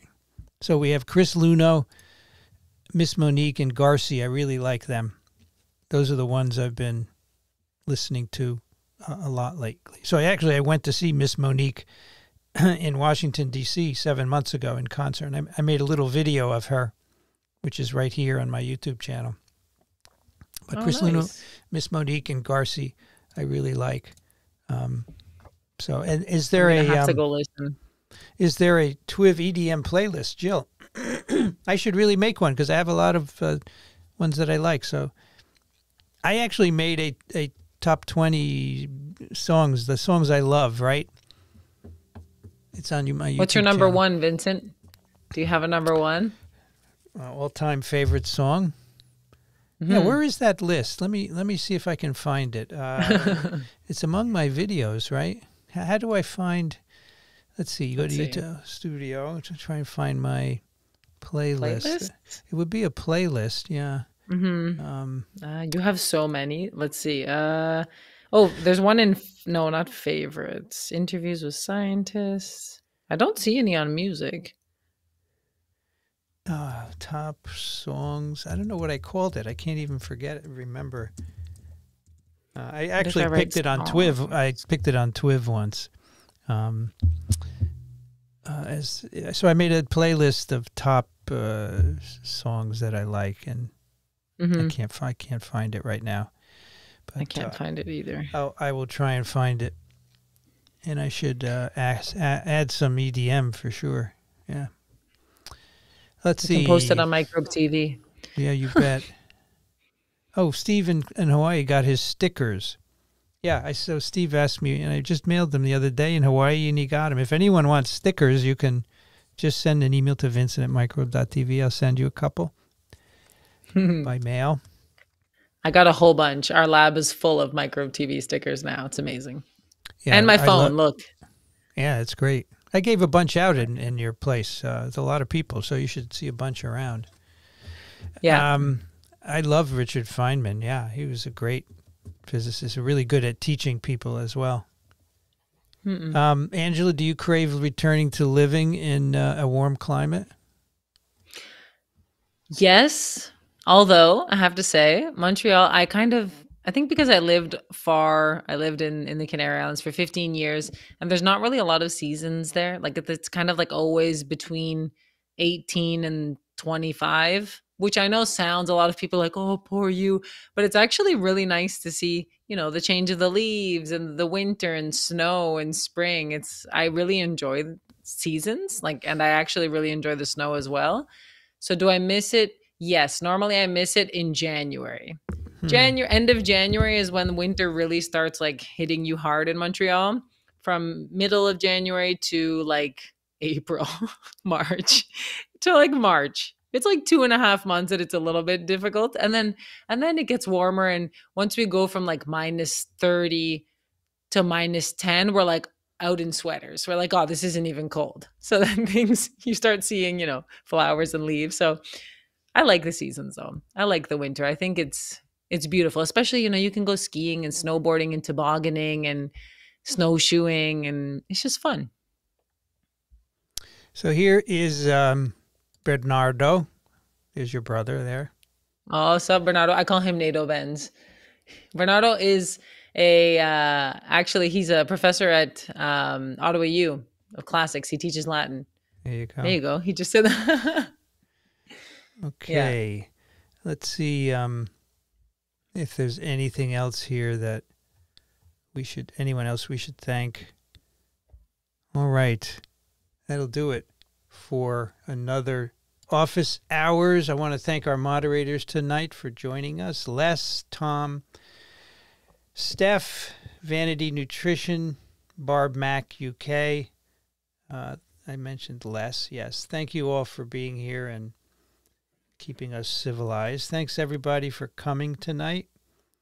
And Angela, thank you, everyone. Thank you, Angela. Wonderful questions. Yeah. Oh, sorry, Vincent. Yeah. Wonderful questions. Wonderful time here. I will definitely come back if you want me again, Vincent. And if the people want me, if you call me back, we'll be here. I'm sure they would want you back. Absolutely. So this guy, Tom, wants to know, Angela, is your pops the Carleton mathematician? Is that your Yes. Yes, he's at Carleton. He teaches calculus to all the engineers. He's actually within Carleton, like famous as within all the engineers because he teaches like first and second year calculus. And he doesn't want to retire anytime soon, and he's 70 and he's loving it. So yeah, this was a great episode, Angela. We'll have you back. I'm sure people would love to see you again. And I'm just sorry that more people don't take advantage of it. You know, we had 200 people. That's great. But really, there should be thousands because it teaches everybody science. And who else would talk about where to stand next to a horse so you don't get kicked, you know? This is important information to have, right? Absolutely. I have way more stories for next time. Lots of anecdotes. All right. Well, we'll bring it back soon. We will be back next week. That is, well, you can figure it out, but it is November 15th at 8 p.m. Eastern. I don't know if it'll be me or me with someone else. I'll have to think about it. I always get somebody at the last minute. I mean, I asked you last week, right, Angela, while we were in Montreal. Yeah. But in the meantime, everyone, stay safe and have a great week. Good night. Bye, guys.